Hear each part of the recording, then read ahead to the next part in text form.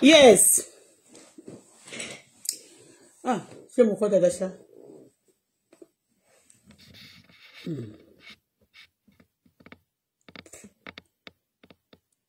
A máa sọ kíní, a máa pẹ́ lórí ẹ̀.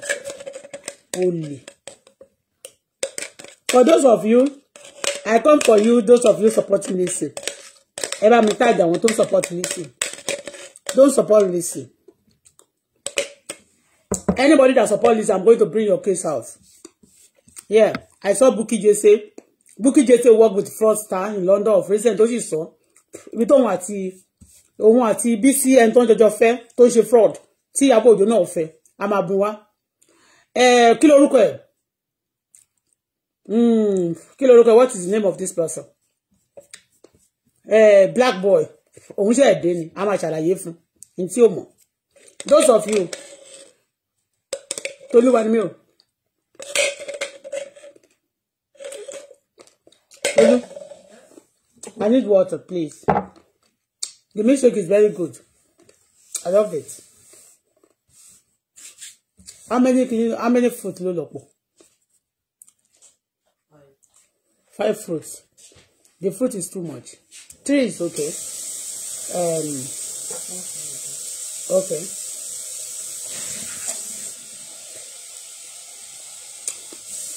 Èwo ló dàbí òkúta yìí nínú ẹ̀? Raspberry. They are also good, but all the people supporting Lizzy, this video is for you.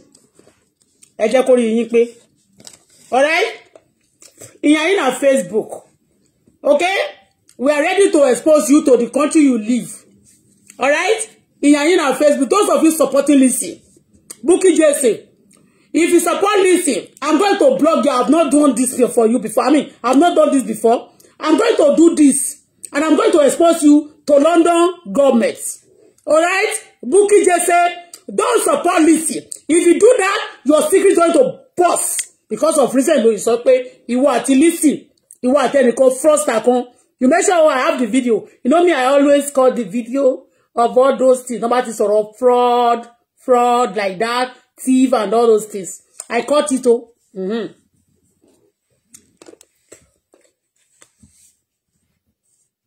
I know. I'm going to expose Bukky Jesse. If he doesn't stop, nobody should support Lizzy. Lizzy is a thief. And this for social media is not for thieves.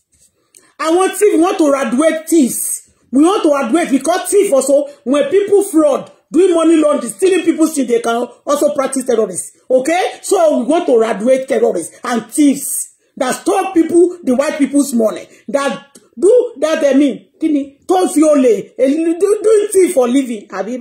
Ben, it's not a joke.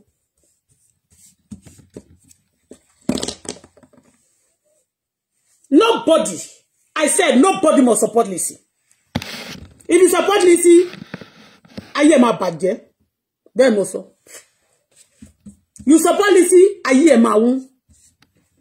Now, before I want to show 2 people. Before I can play video Lizzy. Yes.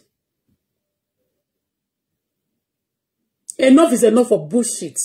You believe that you terrorists own Facebook? You believe that you stealers, you thieves? You criminals, you believe you own Facebook?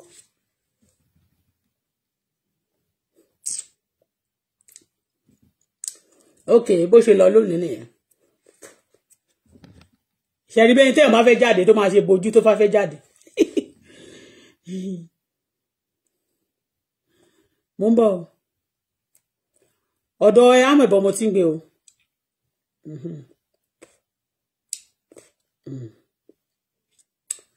In the Ankara tó wọ̀ lélẹ̀, you see, this Ankara is familiar, you can see. And on this place, Bukky Jesse, see. We are going to, because gbogbo wa ni a máa ń fẹ́ point finger táwọn èèyàn bá ti ja olè. Torí ẹnìkan náà ja olè, a ti sọ̀rọ̀ oníkàlù. Torí ẹ̀ tẹ́ bá ti fẹ́ complain nípa èèyàn, make sure pé tó ń complain yẹn ò ṣe rí. Ó ti bẹ́ẹ̀ mi ìdẹ́ ò dẹ̀ ṣe fún yàn. If you support Lizzy, your secret here, me personally, I will expose you to anywhere you are. I mean, to any country of the country you live. I bet you. Lizzy, I mean, Bukky J say, stop your fuckery now. And you, very dark, dirty boy, stop your fuckery. And I will play you this one first. Set up. I don't know the woman, but I can beat my chest from what I know about these two people. I can beat my chest that she set up. It's a lie. Nobody set her up. Set her up. You are just a new person. You are so new on Facebook.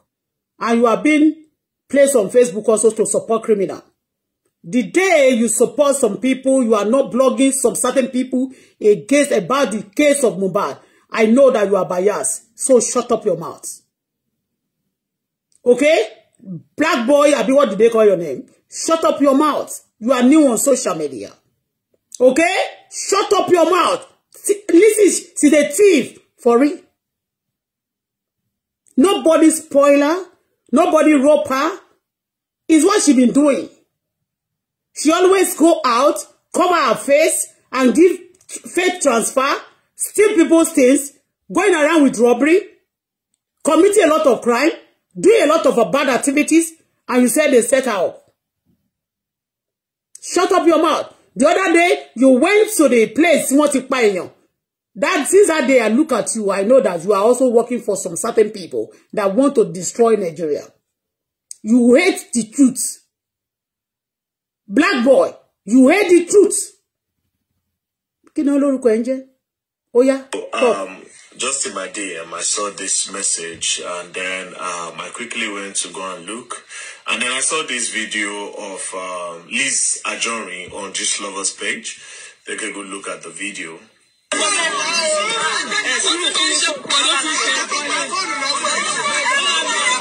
Your mother is sick. Your mother is sick.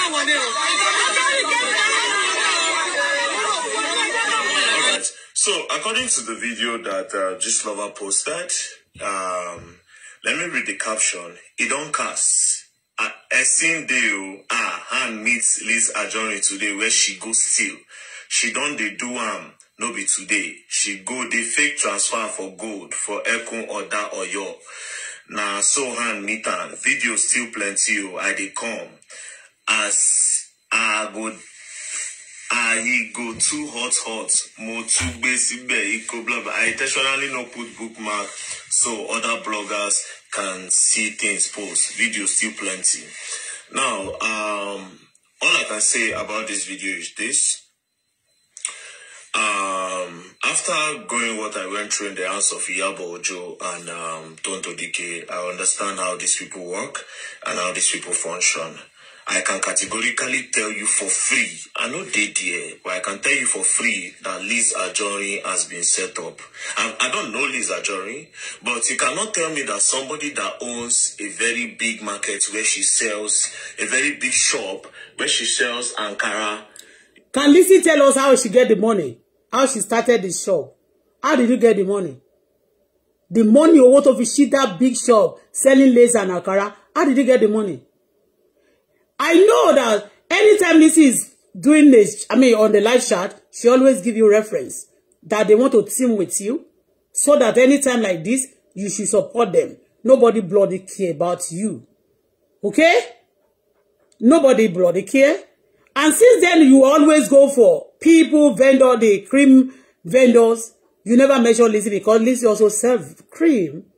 The same cream that have no NAFDAC. You never go for her. So you are partial, you shut up your mouth. Black boy, shut up your mouth. Okay? You are just new on this social media. And the people who place you using you, they are also part of, they find out very well, they will know that they are also part of people who sponsor war against Nigeria system. Okay? Shut up your mouth. You don't know anything. You believe that because they control crowd, they be going after people. You believe that you are somebody. You are something. If you don't know something, you shut up.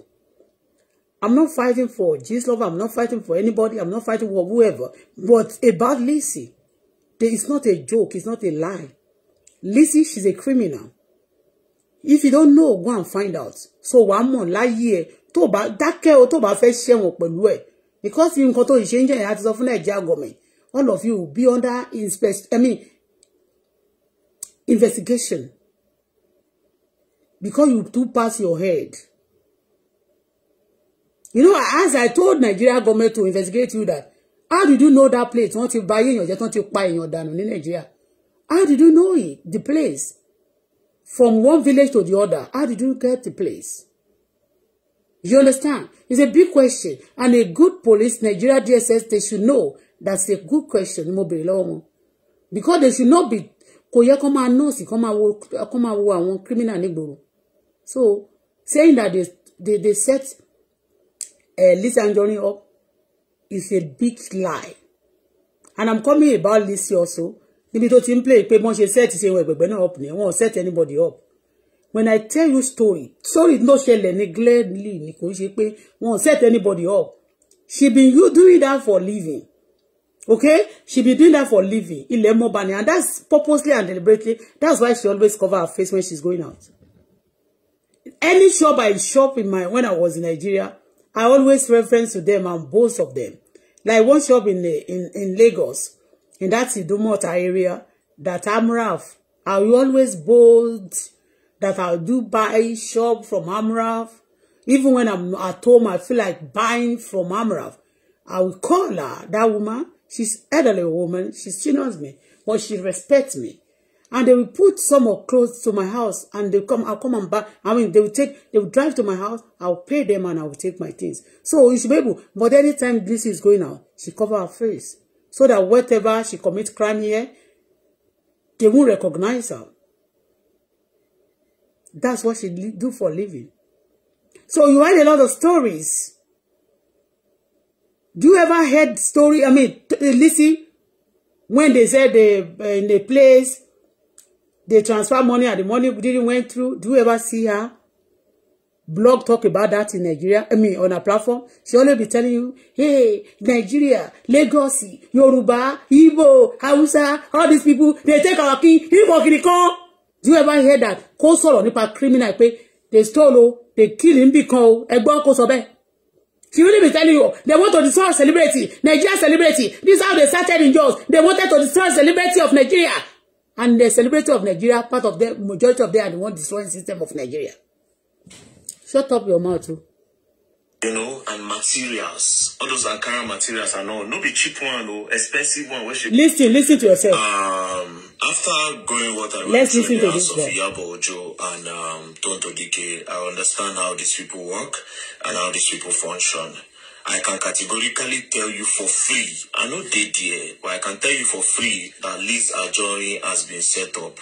I don't know Lizzy Anjorin, but you cannot tell me that somebody that owns a very big market where she sells, a very big shop where she sells Ankara, you know, and materials. All those Ankara materials are no be cheap one, no expensive one where she go. Because you be your day. Import come. She will not go to. Yeah, you be fool. She go import come. Now the place where she they import down. Let me tell you a story. Maybe you don't know. Maybe you don't know what they are doing. A lot of criminals have been in Nigeria anyway. You be small boy, but at the same time, if you don't know Lagos, we want to tell you how these people roll. Okay? Even their mama, their papa, long time ago. Now so they go abroad because we want to sit here and be defending criminals. And you say you want to even fight Nigeria government. If you want to fight Nigeria government, you will not defend criminal. You have to be a true sayer. Don't be biased. Okay? Now, Lizzy Anjorin, they will go to Korea at that time. I don't want to embarrass anybody new. I can call 3 names or 5 that they call themselves be rich guys selling clothes in Lagos. You know what they do that time? They go to Korea. They go to Switzerland. And those people, they trust them because they believe they are making business with them. They will buy credits. And after buying credits, they will come back to Nigeria. They know they stole a lot of things. So they bought a lot of credits then. Now they will now go to Nigeria. and make me obituary paper. What in salo? Pé mo fẹ́ mi ní tú yín láṣìírí, mi ní dárúkọ yín, ẹ má worry ẹ fọkàn balẹ̀. They will now go and do obituary paper and place it and I give it to somebody. I'm not any one of them that going again to drop to the company that they fraud, that they bought from. Yeah. And they will give that obituary paper. And they will tell the Korea and the maybe Switzerland or wherever they bought those things that they are late. Is it true or false? I don't want to mention name. But I can give you 5 names or those ones that are big illegal. Say that you just shut up, but don't say us that. How did Lizzy get money? Do you know why? Because you saw guys, they abuse me so much on this social media that she's a fool. I'm not a thief, I'm not a fool. I am not a thief. I'm not a fool. So I'm going to tell you things you don't know. This black boy, don't play black here, okay? Don't support this boy. I mean this lady. If you support this lady, I'll come for you. She's a thief. Or what you laugh your she did many things. Or don't laugh your kuma bo ṣe jókòó ni ilé ẹ dúró ṣe báyìí. Nejo ton ṣe ko laugh your mo wo ọmọ yẹn báyìí. Tí wá ti pé mo sọ̀rọ̀ àwa jáde, a máa sọ̀rọ̀ laugh your bí pé bó yóò dùn. Lo ṣe ọmọ. But I'm warning you, black boy. Be careful yourself. Be careful. The market is still good. But yes, funny thing about Gistlover, and this is why I say Gistlover, they be mumu. They don't think. You said that the person that has big shop like that, can he steal? That is all of them. They go and look for one shop. When they look for the shop, and now they use the shop to camouflage, they'll be stealing. Now they'll be saying, we are working. I'm working. I'm working. Work, yo. And none of them can go to abroad and even come to Canada and work for 1, 2, 3 months. They cannot stay here and work. They are very, very lazy. But they love stealing. They do stealing for living. But they tell you that they are working. Either they do stealing, frauding, dating people, or they send people to be frauding for them, their boyfriend or whatever. Black boy, you don't know. I don't want to blame you too much. You don't know, no Lizzy. But shut up your mouth. Of course, I know the people that are behind it, you know, and they know. For Yabo Ojo to block me, she know why. How can some people behind it that they will go to shop, you bought something, you give them transfer, fake a lot. I'm just one of them that recognize you. If another person, you can't see the way she know that. Hey, really? But that Lizzy is a gentle person like that. Mombo lori Lizzy not she. Mombo. Know them. And this is why they are fighting me. They don't go find another petition. They don't go try to get another invite. Now, this is the mistake they always make. I intentionally no put bookmark so that other bloggers go see things post. Why we say now you they send them to? Don't you get a lot of DM? It is very obvious that you were the one that planted the person that went to go and do the racket. They don't do that racket or in the marketplace. Maybe you don't know. It's like you are a fool. Maybe you say you jar for. In fact, I'm afraid of me. They said that in that Abuja you used to boast that in this Abuja nothing will happen. Shut up, oh. Shut up, oh. The black boy, I begin up with a very dark man. Shut up, oh. No put your mouth for this. Because they are talking about people who sold baby now. In Abuja, you have not talked about it too. So shut up, oh. Those you live in Abuja, those Abuja gang, shut up, oh. Abuja they hot now. Shut up, oh. I they tell you now. You don't know Lizzy, just shut up. You people deliberately set that woman up. How can they set? How did they believe Lizzy?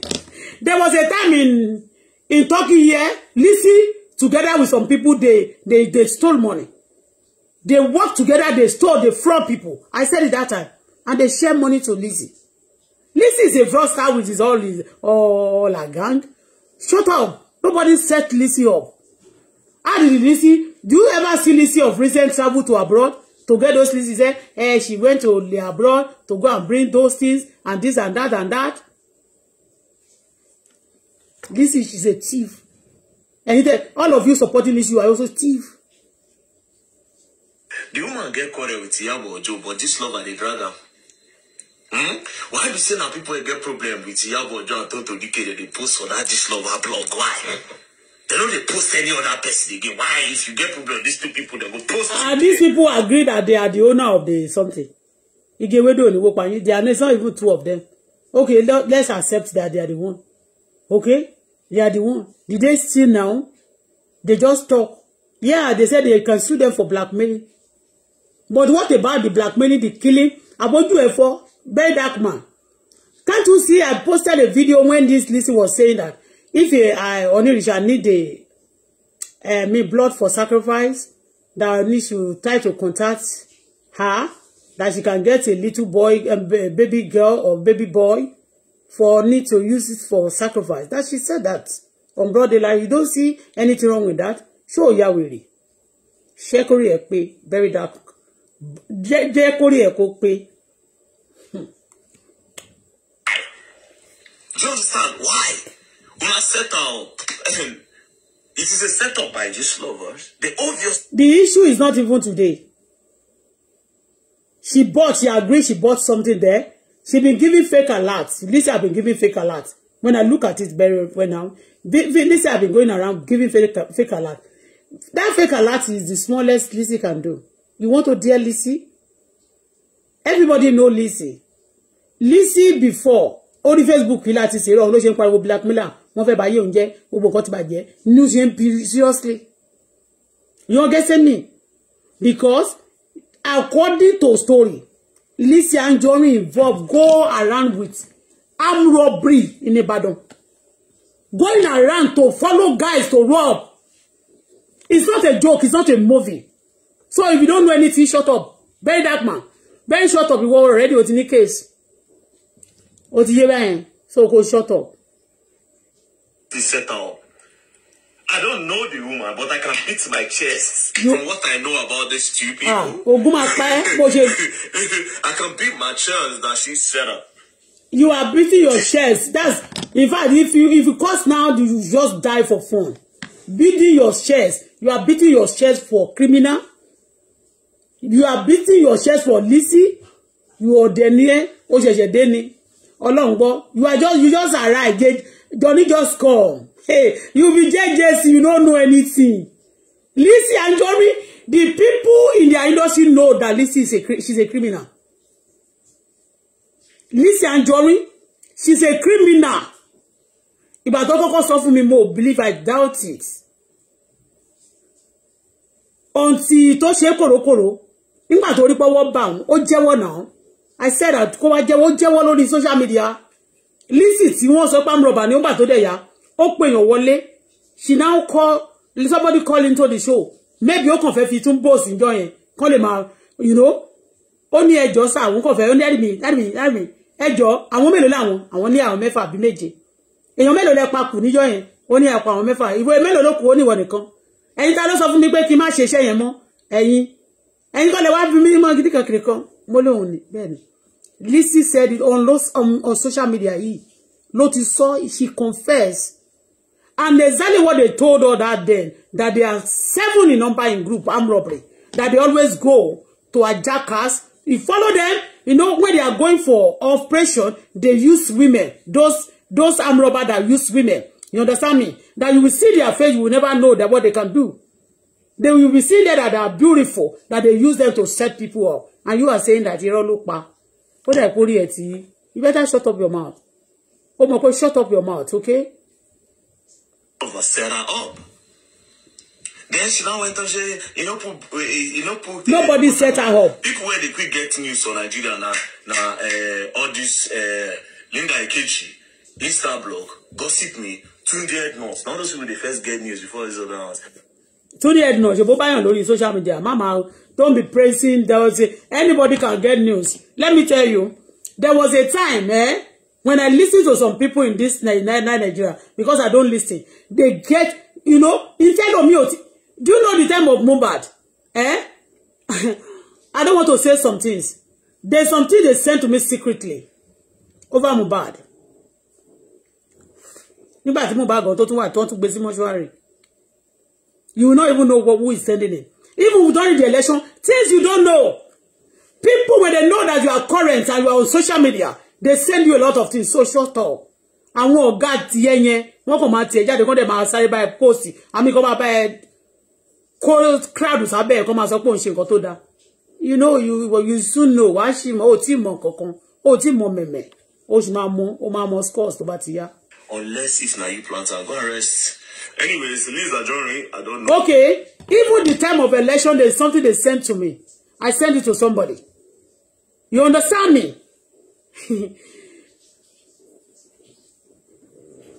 Am I in Nigeria? I'm not even in Nigeria. Even some people in Nigeria don't even know it. Even me myself, I don't know who sent it. They send you when they know you are a blogger and you are, if they want your courage or they want your platform to be current, they do something. You don't know. Only one plan here. It's a plan work. To buy plan work near Kono. Anytime she want to go to Lagos, wherever she want to take those things, she cover her face. She's a thief. She's not the only one doing it. She mentioned Shemwe. Who asked her about Shemwe? She using Shemwe for reference. Nobody uses Shemwe. Nobody mentions Shemwe here. But she used Shemwe. And I'm going to talk about the Shemwe. Don't want to set Shemwe. No, she set it up. Shemwe. She want set it up. No, my circle, my co-phone, see a lower. No setup. Oh, shut up. You, but I know what you're going through because I know these people. They claim that they fight against bullying, but they are the main people. That's why I laugh at people. You are a blackmailer. You are go blackmailer. You are supporting evil. You are supporting evil. You are not a true sayer 100%. You are talking about yàrá tó fi tàn jẹ. Wo jọ kó shida no jàre. I play you. Yeah, okute nìkan. I want to put, let me put Bukky Jesse now. Before I go to Lizzy. You can see Bukky Jesse. Only I stand with Lizzy. That's Bukky. Let me read it. All this story. You can see this picture. It ain't fine. Photo shoot. That's not what we are saying. She's a thief. That is this picture. That's not what we are saying. Okay? We are not talking about the photo shoot. Àti ìwọ Bukky Jesse gan. Okay, only I stand with Lizzy Anjorin because all her life she has been very hardworking. Olóṣì onírọ́ ni ẹ́ and envy of many she did not steal. Olè ṣé wọ́n tẹ̀lé débẹ̀ olè ìwọ gangan olè ni ẹ́ nígbà tó tiẹ̀ ti sọ pé ẹ̀wọ́ àti ẹnìkan jọjọ fẹ́ ọkọ tó olè dẹ̀ ní bọ̀bọ̀ tẹ́lẹ̀ jọjọ fẹ́ yẹn tó ń ṣe arm robber I mean fraud nílùú London. Okay, let's read. Only envy of many, she did not steal at the accessory shop at alleged. Iyabo Ojo set her up. Iyabo Alice Ojo fail try kiloko. Only try harder. Ko she lo olè ní Alice, I mean olè ní ewogo Bukky Jesse. You're also a thief. Look at read my lips. Read my lips. Read my lips. Gbogbo picture ilé tó gbé jáde yẹn. So this is not real you. This is not real you, okay? This is not real you. Ebora niyin, okay? You are also a thief. Okay? Aha. Bukky Jesse. Ọ̀rẹ́ o ma kéré jù, ṣùgbọ́n you are also a thief. What is so for me? Kì ṣe wọ́n sọ fún mi personally. One blog around, but I'll be looking at you like this. You know, I always support you. No, pé tó bá ṣe nǹkan mi, ó bẹ̀ mí o. Ó ti yé bẹ́ẹ̀, but ó lè ní ẹ́. Bukky Jesse, you are a thief. Of recent, you are telling story about Iyabo Ojo that you dated a fraudster together in London. That's where you know Iyabo. Okay? And you also said you dated another person that BC Omologbalugba, okay, also dated the person. And you are also a girlfriend to that person. And you now pretend to Bukky Omologbalugba. Okay? That of recent also you want to snatch his boyfriend. Okay? You said both of you pretend to BC that you are a junior sister to your boyfriend. And that your boyfriend is a fraudster. Irọ́ ni àbótọ́. Is it true of us? Bukky Jesse, United Kingdom should see to you. Of recent, you said you even use your paper to help Nigeria. I don't see anything good in that. But if you talk now, one minute by year, but let me not talk about that. You are a criminal. Go shut up your mouth. supporting Lizzy. You are a criminal. Do you forget me? You say you and Buki, I mean, you and Yabo Ojo dated a guy. What is the name of Yoruko yẹn? Abikiri ko Lakan lorúkọ bobo yẹn. I'll bring it for you. If anybody have it also, quickly send it to me. If you don't have it, I'll get it too. I just want to know social media. Jain and social media. Adrienne. Buki just say, stop supporting that she's very beautiful. Are we talking about beauty? Are you like this? Buki just say, is this, say, Nyekola Tenso. Say, Walele, Buki, are you the one? Yeah. It's not you.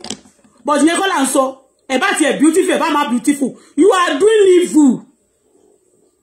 Don't support her.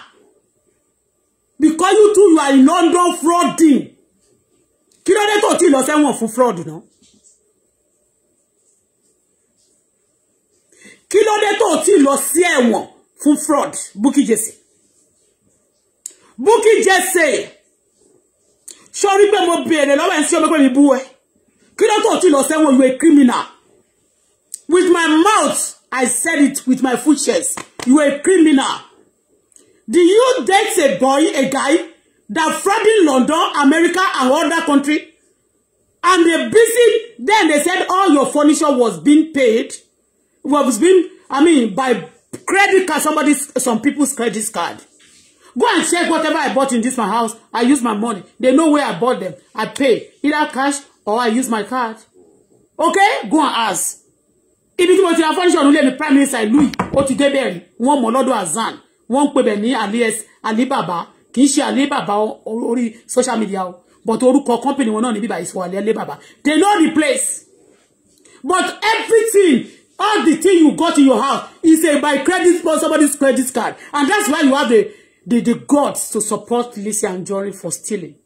And you are saying that Iyabo Ojo is the one that set her up. Iyabo Ojo ló máa ní kó ṣe transfer. You lie. Nígbà yẹn gbogbo nǹkan, let me tell you something. Sorry gbogbo nǹkan tẹ́ máa fi post yẹn. Pé your boyfriend is a thief. Your boyfriend that time, you can imagine you dated a guy that is a fraud. And when their girlfriend, they also come around, you pretend you act like a sister to that your boyfriend. And some of the bloggers also on the Facebook said that all the guys, they go, I mean, everything you use on the social media then you don't even change clothes. I mean, you always use your money. You always say, but designer was not bad for you. I think what's your lemon? Is it your money? You say you are working back to back. How much is your salary? Supporting Lizzy. You say Iyabo Ojo set her up. Iyabo Ojo is not my friend. She can never be. I'm not supporting her. But only one no supporting Lizzy that she's so pretty. Are we talking about pretty? Somebody destroying the system?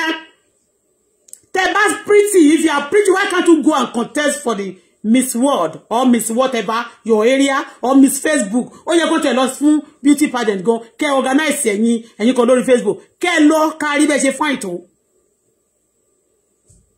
She's beautiful. Thomas no ile na ma lo beautiful with dirty hearts. Koto we koto bo na o ma so ni alo ma ni ko lo payan danu Nigeria ni. Buki just say ṣé gbogbo nǹkan tó ń ṣe lórí Facebook yà mọ́ ni ìwọ náà wà lára àwọn tó máa ránṣọ́ kó lọ pààyàn náà ó ní àwọn ayáfíà tó ń pààyàn Nàìjíríà náà ṣé rọ ni àbó tọ́.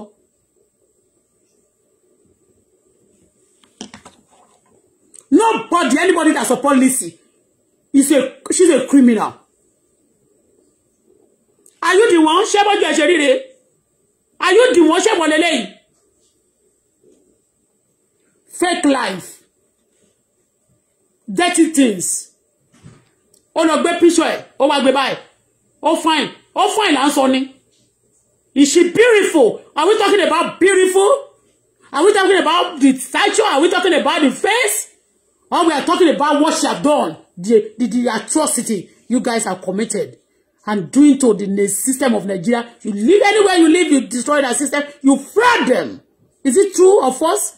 With your mouth, no sir. You said it with your mouth.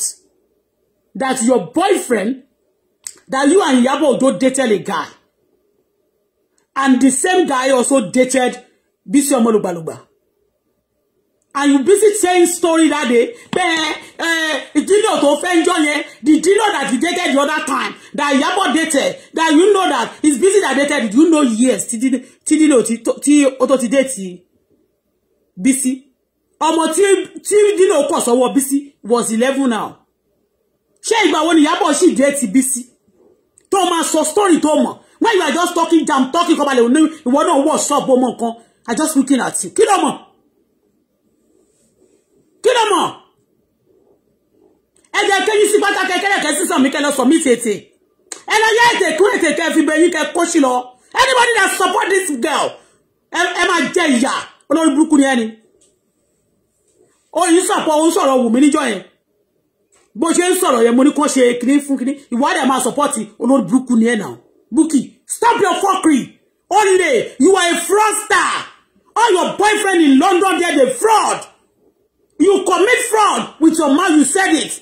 That you and your Iyabo Ojo, you dated some fraudsters. So shut up. You have a fight with Iyabo. That's why you are saying it. I will not, because I have a fight with somebody and start picking on them. I don't do that. I don't do that. I'm not a friend to Iyabo and I cannot be. But you don't do your bullshit. I'm most support of recent fún Baba Mohbad. Kilo, what do you think you are? I'm a neon lie or shy or swallowing. You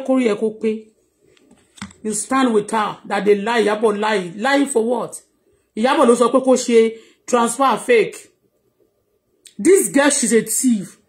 To God who made me. Láti ìgbà kó tó pa gbogbo ikú tó pa Aláàfin Ọ̀yọ́. Ẹ̀rù Aláàfin Ọ̀yọ́ sí lọ́wọ́ ẹni. Tí bá sọ for gbàgbé, when they talk forget. Orí ẹ burú ni. Orí yín burú papọ̀.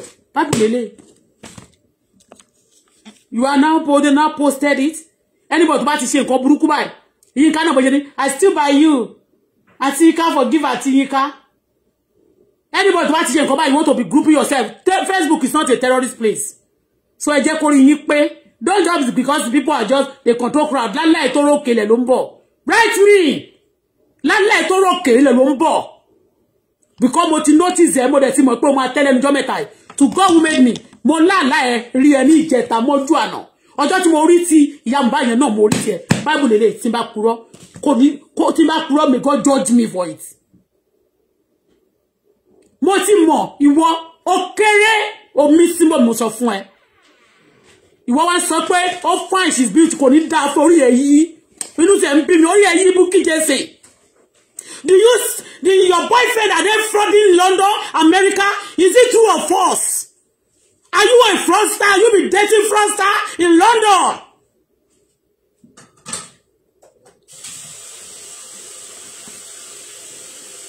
So, now, mo challenge ye.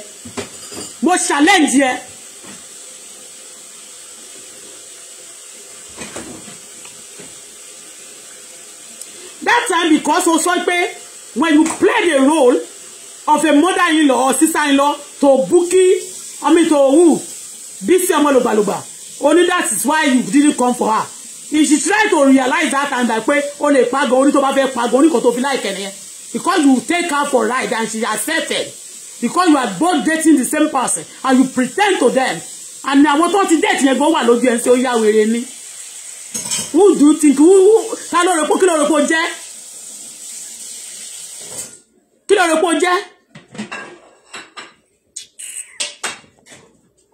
Now let's go to Lizzy.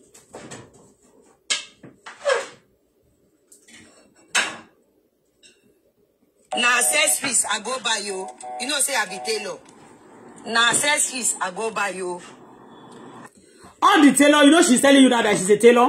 Lizzy Anjorin always majority of the clothes so ma access it all right. Oh no confess show up ni. Oh le ni Lizzy nja. I don't hate her. I don't hate people. Okay? So don't believe that somebody jealousy of anybody. I'm only telling you the truth for free, ne? Okay? Because some of them want to fún wọn ní long rope. I just leave them for a long time. Ó ti yé pé ẹ máa tẹ́. Toba ponyile e ma tell last. For real, Lizzy, she's a thief. Nobody jealous of her. You know, in the beginning, when a lot of people accusing her, where is she getting the money, this and that, long time before even Facebook started. Because the Facebook started now, I'm not talking about Facebook, I'm not talking about, I mean the video before we started the live video. A lot of celebrity, you know, when Lizzy invited them, they normally reject Lizzy. Yes, that's why she go. Yes, they normally reject Lizzy. Many times they said nobody know the origin of Lizzy. Nobody know exactly what she's doing because they noticed that she actually using those shop and those clothes for cover up. You know, she'll be telling you, yes, pack that clothes. Hey, pack that people. Hey, somebody won't want this one. Yeah, this one is going now. It's a lie. Just to cover up. For people not to actually suspect. And she'll be telling you, I'm hardworking, I'm this, I'm that. And you know, before coming on social media, I tell you for free, I don't lie. Okay? We have thousands of them in the industry. I have not said anything about them. And whatever I said about any of them, go and find it out. Go and find out. It's true. I don't lie. A lot of people complaining about Lizzy. And that fateful day, when they complain about it, one thing about me, if somebody is a bad person, one man sorry lójú mi, even before, tọ́lọ́run bá fẹ́ rán mi sí. Pé láti jẹ́ kí àṣírí ẹ̀ lè tú pátápátá, Ọlọ́run á ti jẹ́ kó sọ̀rọ̀ ẹ̀ lójú mi. In tó bá sọ nígbà yẹn, ló máa jẹ́ kí, tó bá jẹ́ nǹkan tó dára ni wọ́n sọ. Màmá wo ẹni yẹn, kò sẹ́ni tó dára tán o, ẹni yẹn máa dára, ó máa ní ṣùgbọ́n kan. So ti yé mẹ́yẹn.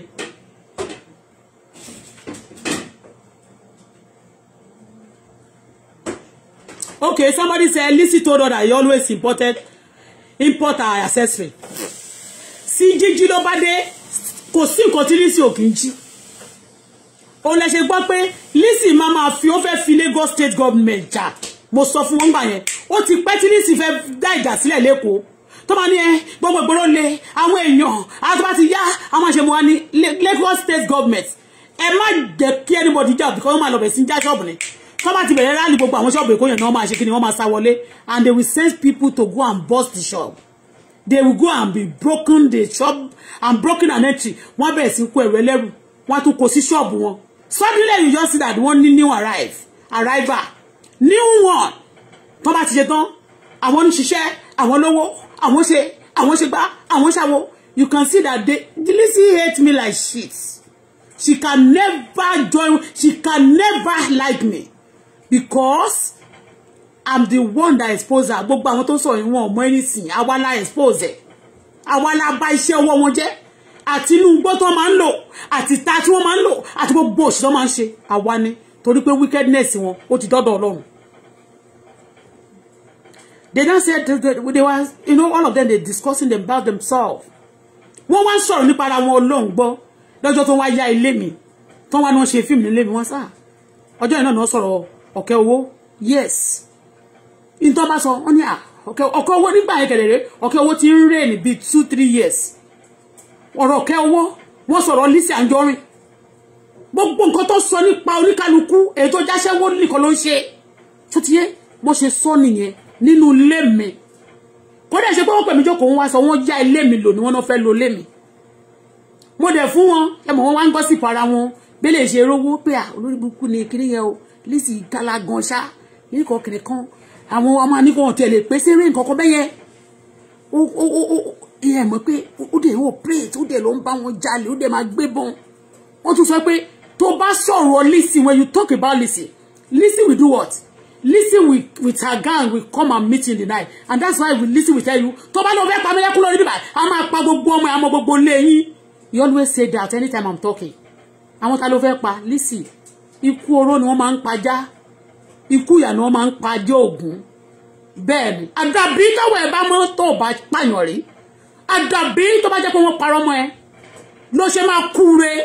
Tó bá tún kú jàtìyàwó òtún ní sùn re. Ikú jàtìyàwó máa kú. Bẹ́ẹ̀ ni kì í ṣe rọ̀. Wọ́n wá ń sọ̀rọ̀ yẹn. I kept it. I don't that time I don't know I'm going to be a blogger. don't know I'm going to be a blogger, but at times it's good for you to be nice. If I'm not being nice to them that time, just to open my house for them free of charge, all this, the celebrity, those films they did that time, I spend a lot of money, they eat my food, they do use my house, they spoil a lot of things, but I get the information today. Do you know when all these people, wicked people, they believe that when they are doing evil to you, they are just want to wicked, but God is exposing them to the whole world. You see? Ilé mi tán bàjẹ́ níjọ́ gbogbo nǹkan tán bàjẹ́ furniture yẹn ti lọ, ṣùgbọ́n ọ̀rọ̀ tí wọ́n sọ níjọ́ náà lọ kò tí ì lọ, yóò sì máa wà nílẹ̀ títí ayérayé ni. Wọ́n wá sọ fún mi pé wọ́n ní Lizzy báyìí tó bá ti ṣẹlẹ̀ ó máa wà ó lọ ṣe àlọ́rà. There's one courtesan that is, she's their leader. It's yellow. Wọ́n pè ní àlọ́rà. She's their leader. They said if Lizzy just notice to get that, even when she was in Ijebode, when you offend Lizzy or you just talk about her, they with a gun, they will go to the house and kill people and destroy them. When they said that, when I now came on social media, I started watching how I started noticing when they say something about people, I don't look at them with that what they said, because people can spoil people. In the beginning, when I came new, there was a fight that happened between Lizzy Anjorin and Ronke Oshodi and other people, a lot of them like that. I was even writing under Lizzy that don't mind them.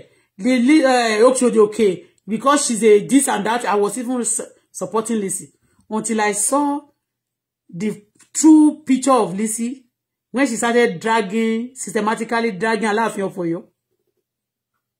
I started looking.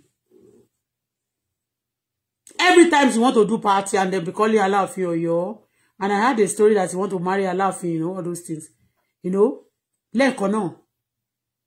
I said, what this is doing, and all the group I saw behind all the party, then they are all fraudsters that used to fraud, and some of them have fraud me also. And I said, oh, Lizzy, but why are you dragging Baba? Why are you messing up our king, the first class monarch in Yoruba land?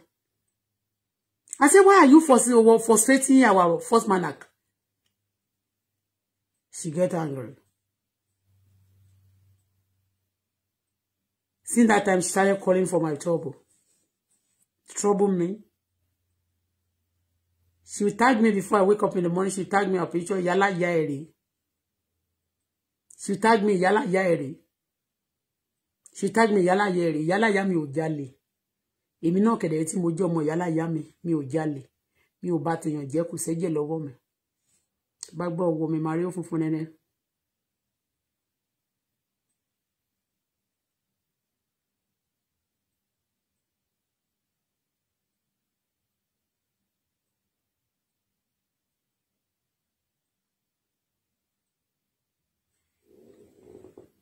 Who is taking gbana? Orí ìyá ẹ̀ ti dà mí mẹ́tò bá sọ̀rọ̀. You repeat more time, I delete you. But you talk more, maybe you are talking to me, I block your ass.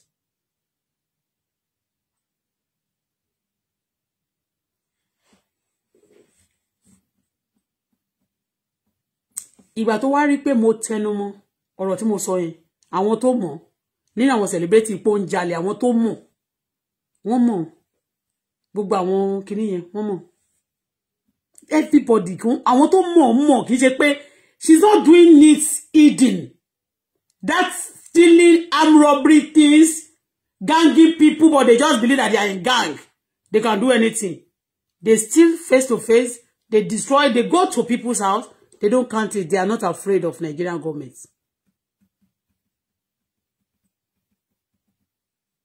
And she dragged when I noticed that. Okay? So, before she gets into the serious problem.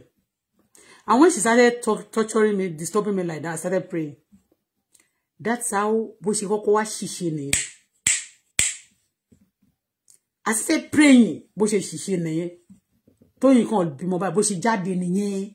Tony is a liar. Tony is this and that.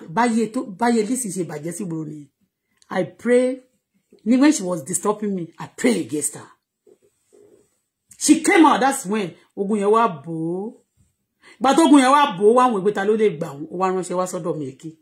ọ̀dọ̀ mi ló ránṣẹ́ wá tèmi reject ẹ kó tó lọ sí ọ̀dọ̀ Esabod èmi ló wá bá voice note ẹ mo gbé jáde yẹn tó ní bá ń tẹ̀ sójú Adé Buhari torí ń gbà yẹn Buhari Adé Buhari tí ń ṣe Elizabeth Ọbánlá ó ń gbèjà Tóyìn ó ń ṣe kí ni ó ń gbé ìjà Tóyìn ó wá ní kémi bá ń tẹ̀ sójú wọn nígbà tó sójú Adé Buhari èmi wá kọ̀ fún nítorí pé bó bá jẹ́ pé kàn sọ lásán mo lè sọ mo ní kó má worry tó bá jẹ́ pé wọ́n fẹ́ bá ti ẹ̀jọ́ náà fẹ́ bá ti ẹ̀jẹ́ because tó má kọ́kọ́ sọ wọn náà fẹ́ bá ti wọn jẹ́ ni it's a lie wọn bá ti wọn jẹ́ in tó ń ṣe ni I tell you criminal have no label don't listen to anybody except you find out exactly okay anybody can tell you by mouth tell you promise you this and that and tell you they are not a bad person try them if they are bad or not. And now return when that one the lady she said us and now want to be attacking me like after sending me an error that I promised to help her, she now said, do you know that even when I started having money, Lizzy was nobody, but look at Lizzy now, she's richer than me and she's selling gold and diamond, and look at it today, you don't have money again. I say, yeah, you are sending me to go and help you to stop all the people that is they just hate you. I'm the one that pray. God answered the prayer. I do say one thing that I'll be the one to save you. If I don't want, I'll be the one to save you. And I said, okay, no problem then. I'm why yari phone no pe ori e buru. Bó ṣe di ó wá lọ sọ́dọ̀ Esabod ni. And that time I was talking, mentioning all of them, and tó jẹ́ ọ̀rẹ́ Alufulani nígbà yẹn. Tọ́n jọ jẹ́ ọ̀rẹ́ tọ́n jọ ń dragi Aláàfin Ọ̀yọ́ tí mo sọ nǹkan tá Alufulani náà ṣe fún mi. Later ṣá Alufulani náà ṣe ó ní problem àbí kò ní. Ṣé wọ́n sọ nílùú America àbí London wípé ó jalè ó ṣe nǹkan kan. When I tell you some ṣe mo sọ pé kò jalè lọ́wọ́ mi lọ́dọ̀ mi but owó téèyàn bá tọrọ owó lọ́wọ́ mi tí n bá fún ìbá jẹ́ 50,000 bá jẹ́ 100 each time mo fún nìyẹn. Ṣùgbọ́n tó bá ti fà mí síṣẹ́ máa sọ nǹkan tó bá ṣe mo sọ mo lólè náà ni.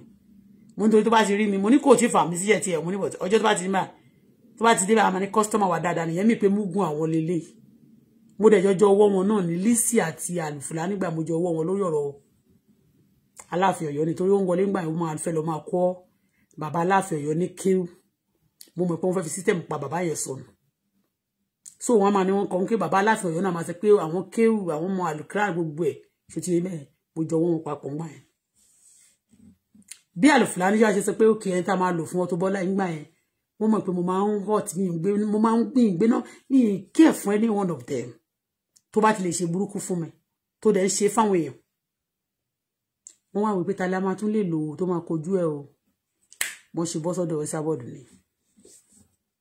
Ṣé mo tọ́nù ẹ̀ dáhùn báyìí ta ló máa lò mo ṣe wá bọ́ sọ́dọ̀ Esabod ni.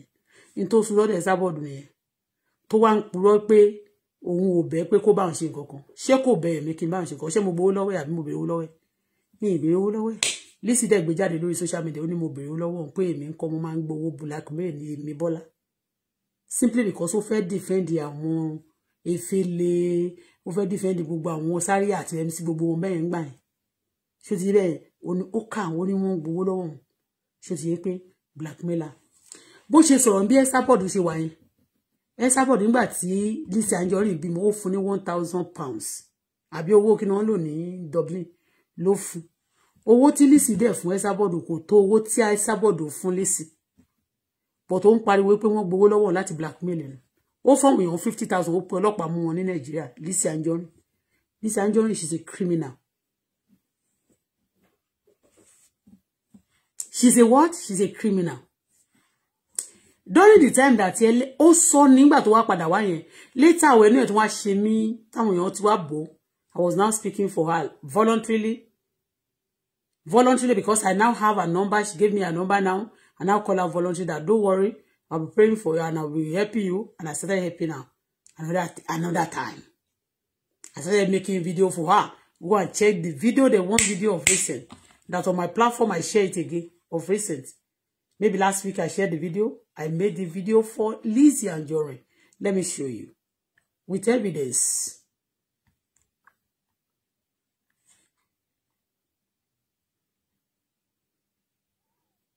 inú Saheed Balogun máa dùn. Ó fi ojú Saheed Balogun wọn máa bò.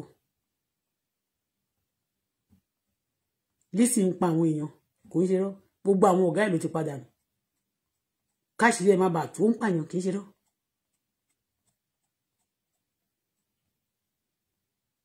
Look at this video. For free ni mo ṣe fún Lizzy. This video. Speaking for her. I did this one 2021. That's 4 years ago. Yes, April, May 2021. By May this year, it'll be 4 years. I did this one. When people were now, I started praying, I started helping her again. I even called, there was a time I said, if you don't stop waging war against her, I caused them. And everything died down. When that thing died down, he come back, he bounced back on me. Started abusing me because she has a gang. If I complain about my son, he will be facing my daughter. She'll be coming out to face my daughter. Because anytime I talk about my son, he will surely bring the story of the garage boys, which is Efele. And she work with Efele. And story to most of foreign. And she back ko le ṣẹlẹ̀, kò sí nǹkan tó lè ṣẹlẹ̀. Àfi tẹ́ bá fẹ́ ẹ ti pé ti kú de kú. Àfi tẹ́ bá fẹ́ kú pátápátá. Ẹ fẹ́ kú tìrantìran. Wallahi.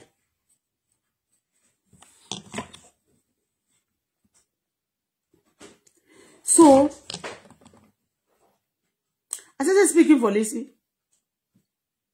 And then me. But during that time, Esabod was abusing the kids. I laugh yo. One day I now came back to, I said, but Lizzy, somebody is abusing your godfather. The person you call your godfather, your father. And you are happy.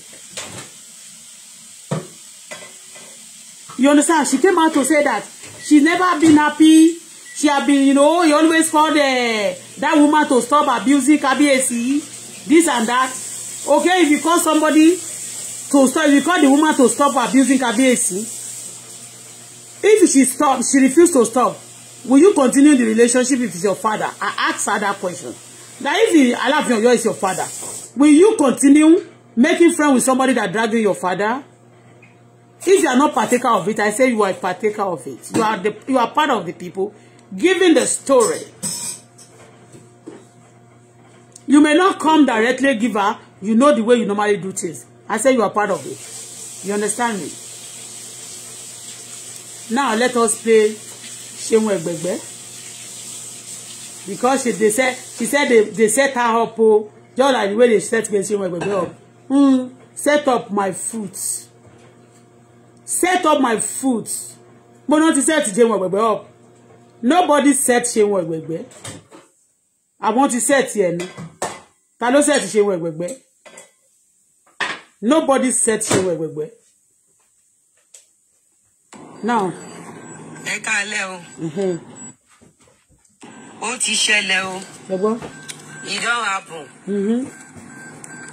So we'll come out there. You know this lady, she got no shame. Let's listen.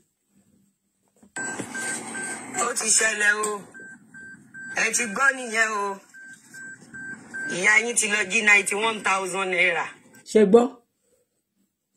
Ipe ìyá wọn ti lọ jí 91,000 that they said that she stole. That she's now pretending as if what they are saying is lying. That they are lying, the blackmailer. Things that is face to face. You understand me? Let's listen. I want to analyze. There's a place I want to talk about. Kí lẹ fẹ́ rí ṣe sí báyìí? Let me see officer. Ìyá yín ti lọ jí 90,000 naira. Ó ti ṣẹlẹ̀. Afọ́jú olórí burúkú wọn ló ń ṣe show. Ní tí ìrìn títí ẹ̀rọ. Ọmọ Yorùbá máa padà kẹ́kọ̀ọ́. Ṣé gbọ́? Ọmọ Yorùbá ẹ padà kẹ́kọ̀ọ́. Èmi ò sọ fún yín pé ẹ máa gbọ́n. Ṣẹ́pẹ́tẹ́rì ó ti padà post wọn náà mò ń dúró dè. Mo ti rọ́wọ́ ẹ lọ́sàn-án. I want to tell you something. Don't listen to this that ọmọ Yorùbá ẹ máa padà kọ́gbọ́n. Gbogbo eléyà pé bọ̀ ni. ọmọ Yorùbá máa tọ́ padà pọ̀ wọ́n ń pé kíni ọmọ Yorùbá don't fall for this gimmick ọmọ Yorùbá máa padà kọ́gbọ́n it's a lie let's listen to her. mo rí pé ó rìn ẹ lọ́sàn-án ọ̀sán yẹn wọ́n náà ń ṣọ́ mi èmi náà ń ṣọ́ ẹ mo wá lọ kọ́kọ́ post lọ́dọ̀ àwọn ẹlòmíì ṣẹpẹtẹ́rì wọ́n lè bá sọ pé bìkan ló ti rí gbogbo ẹ̀ náà láti rí àti ìyá yín ti lọ jí 90,000 o. bá ṣe jẹ́ 1,000 ètò wọn sì rí ní àti tó ti tún ní. ìyá yín ti lọ jí 90,000 hello hello sir mo ti wọ̀ láyé ẹjọ́ ìwà ìyá yín ti lọ jí 90,000 o. ó lè bú jẹ́ fún mi. ìyá yín ti lọ jí 90,000 naira.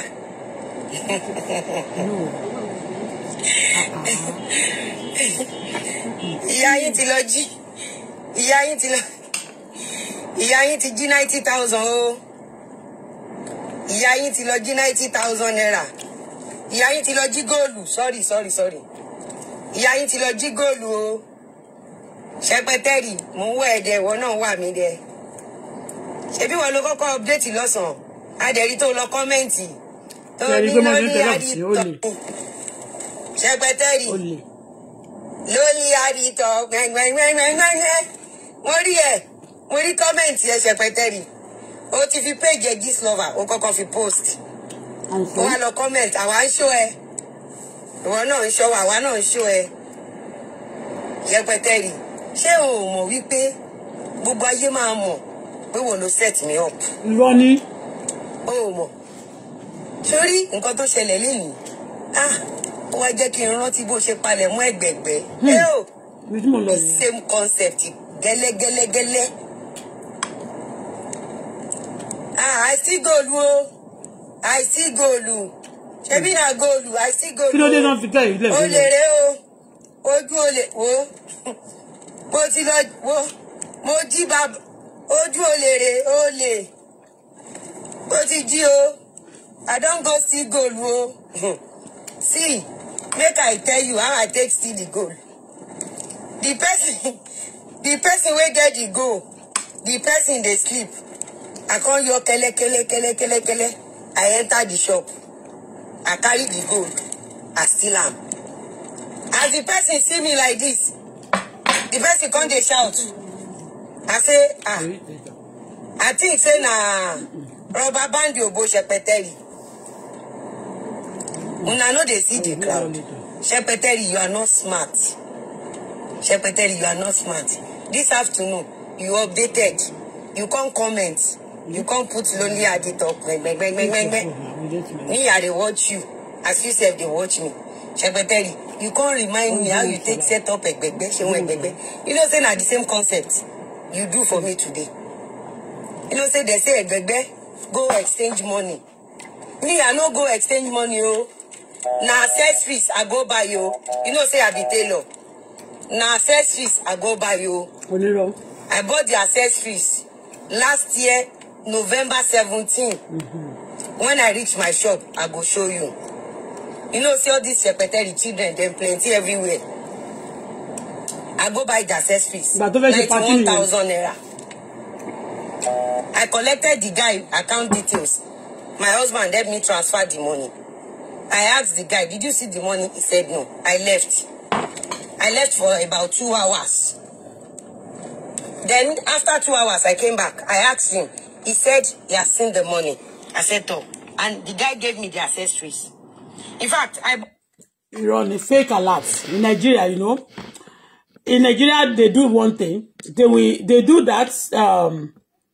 Even if they want to buy a car from you, that's why some of these people, they will tell you, if they transfer money to you, your account in Nigeria, you will see the alert like this, but the money is not in the account. It's fake alert. They call it fake alert. So that time, it's been a long time that they use this for Nigerian system, these fraudsters. So if you are still a Mugun, they will transfer money to you. You just see, I receive a lot. And the person will go. Okay? But you just discover that the money will not get into your accounts. That's what Lizzy has been doing. And that's the reason why she covered her face. So that anytime she go back there, they won't recognize her. Okay? And she mentioned Shehu Egbegbe, that Shehu Egbegbe was being set up. Shehu Egbegbe never been set up. Shehu Egbegbe also is an arm robber. Shehu Egbegbe is an arm robber. That is he's also celebrity promoters. He promotes musician. I mean, the musician like Malaika Sule. I mean, Pastor all those say, you know, is also among them. He dated a lot of people. This is Bible.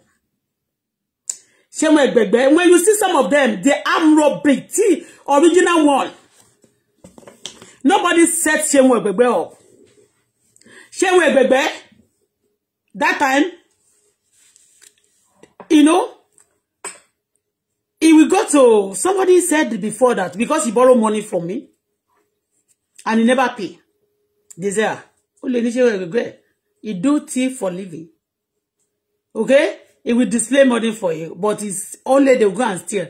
He robbed when in the express. Maybe now he's no longer doing it too. I don't know. Because he was released in prison of recent, and they show that he's now doing another thing. He's no longer a thief. I don't know.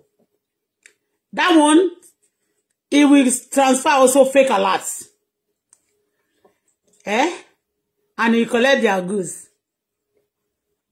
This time around, he went to this Igbo shop at the where they do sell computer village. You collect a lot of computer, iPhone that time, and then we share it to the celebrities. He has girlfriends. I don't want to mention their name. That time he was dated. When he was arrested, he was dating. I know I 3 girlfriends. One died in Canada here, Moji Olaya. He dated Bolaji, Omo Wasiende. I know. One, Bolaji. He dated Bolaji that time. He dated many of Basu's children. And also dating Tony Aimaku like a wife. Okay? So when this boy collects, when he goes to rob, he's a celebrity also. So when we are talking, we know what we are saying. When he go to those people, he go and collect things like phone, a lot of iPhone, whatever their girlfriend needed, they will go and steal it. They are not buying. They will not share the new iPhone. They will not distribute it to all his girlfriend. You understand? They don't buy. They go and distribute. But Bashoti ya wako listen yẹn ọkọ wọn àtọkọ ẹjọ ń jalè ni. Òun àti ọkọ ẹ̀ tó ló ń ṣiṣẹ́ lówó dé onírin olè ló máa jẹ́ èmi ò kàn ó ti yé wọ́n jọ ń ja olè ni. Torí ẹ̀ ni ò ṣe lè kó lè gbá bọ̀bọ́ yẹn láyè láti move vanish mọ́ because àṣírí obìnrin kan máa tú àṣírí ara wọn. So Shehu Egbegbe tó ní wọ́n set up tó ní Ìyábọ̀ Òjó ló set up. Báwo ni Ìyábọ̀ Òjó ṣe set up? Mi ti rí. Ìyábọ̀ Òjó is not in the list pé Shehu Egbegbe fẹ́ Ìyábọ̀. Ṣé mi ò rò pé iye Shehu Egbegbe fẹ́ Ìyábọ̀. But at that moment tí wọ́n fi mú Shehu Egbegbe yẹn en tó ń fẹ́ ni Tóyìn. Ó dẹ̀ tún ní àwọn other girls tó ń fẹ́. But en tó gbé sórí tó lọ gbé mọ́tò Range Rover kan àwọn bí tó ti jí gbé tó gbé wá fún Tóyìn Ayémákù gbà ẹ̀. Tóyìn Ayémákù the best. So ti ẹ̀yin ẹ mọ̀ pé kì í ṣe I'm just telling you now kì í ṣe pé bóyá mo ń sọ story yìí sí pé mo ń bá Tóyìn jà. But I'm telling you tó ṣẹlẹ̀ ni because Shehu Egbegbe, how did I know Shehu Egbegbe? When I promoted Malaika down in Dubai, he came to Dubai. Malaika, invited him to Dubai. Okay? To that show. So when I finished that show, because he now believe that he called me that, please, Baso want to do birthday, we want to do exactly what you do to the way you promoted the Malaika, as you promoted him again. I say, you? He said, no, it's not going to be like that. Like I lost money. He said he's going to send clothes. I said, okay, any Ankara you send to be a uniform, if I sell this Ankara, I'm going to spend, you remove my money, any money I spend before I release the money to you. He said, no. I said, the one I just did now that I lost almost, I will do again. You understand me? But you now use system again later to obtain me. In fact, the day she asked me, he asked me for money. I don't have the money, Papa. I asked him, may he so rest in peace. The last one of my baby. I was in the car that day when the baby and the person said, "Paddy, you and me want my own jeje." Ah, rowo tẹ̀sán. Wọ́n ní èmi náà kede. Bó ṣe sọ yẹn báyìí, inú bó de gbé sórí speaker ni. Nígbà tí mo de sọ yẹn bàbá mi náà kí fún wọn lówó. Ìyẹn kan ló ti transfer owó sí account Fẹ́mi tó pè ní Palmer, àbúrò Ṣẹ́gun Fáṣọlá tí ó jẹ́ bí tó ń bá bàbá ọmọ mi ṣe ń gbà ẹ́. Ó transfer owó yẹn sí account Palmer. Ni mo wá fún ní account tí ẹgbẹ̀gbẹ́ send ti mi pé wọ́n ní owó sí. Mo wá send ẹ̀ sí. Ó náà máa san o àtọwọ́ kan tó yá Tọ́lá kò fún mi. So ọ̀rọ̀ yẹn tó bá ti gbọ́ mi á ti gbọ́ pé mo sorry. So nígbà tí Lizzy, now Lizzy saying that they set up ẹgbẹ̀gbẹ́. Nobody set them up. All this celebrating you see them, they be displaying things. This is gold. This is real gold. They'll be telling you that they're putting on designer wears. They put on cap of recent and what tag many. What tag many be see that po be that pẹ̀lú ọmọ etiti mo wá wí pé aṣọ tó máa wọ̀ nsi aṣọ olè ni. Aṣọ tó fi kera ni. All of them when they wear clothes like this is clothes that they stole. They use people's credit card to war. Ton lo work onike stealing lo bade their boyfriend. That's why they always look for senators. And when they sleep with senators, they are senator, no. No, Nicolo Magba, that's to Bagba Dada. Because you can't get only a coni. Come have a Jeweshan.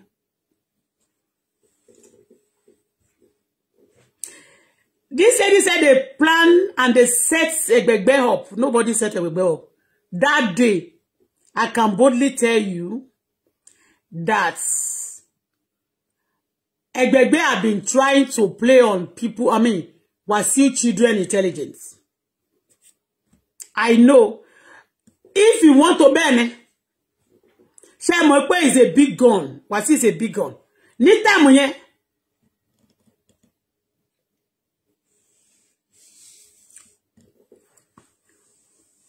Wọ́n kàn sọ pé Tóyìn ló ṣe kiri kan. Ó ti ṣe Wasiu torí gbogbo ọmọ Wasiu ló fẹ́ máa doran torí wọ́n ti bẹ̀ sí ó wà nínú àwọn tó ń bẹ̀ tí paso bẹ̀ ńgbà yẹn pé láti jojú àti gbogbo wọn gbà tó ń bẹ̀ Wasiu jà láti jojú ọmọ láti jojú Wasiu àwọn ọmọ ẹ̀rẹ̀ ni wọ́n ń ta sí ó ti fẹ́ ọmọ ẹ̀ kan tó kan Bọ́lájí ó ti fẹ́ ọmọ ẹ̀ kan thank you kó tó kan Bọ́lájí Ìdáyàtọ̀ Àṣàkẹ́ ọmọ Bọ́lájí ó ti bó ti ṣe ń fẹ́ ni torí pé wọ́n ti bẹ̀ níṣẹ́ láti ṣe kíni fún ṣe láti jojú ó wà nínú ìgbà yẹn láṣírí ẹ̀ tú ló kan àbùkù yẹn gbogbo nǹkan tó ń ṣe yẹn àwọn tó mọ̀ wọ́n everybody ó lè wọ́n mọ́ra wọn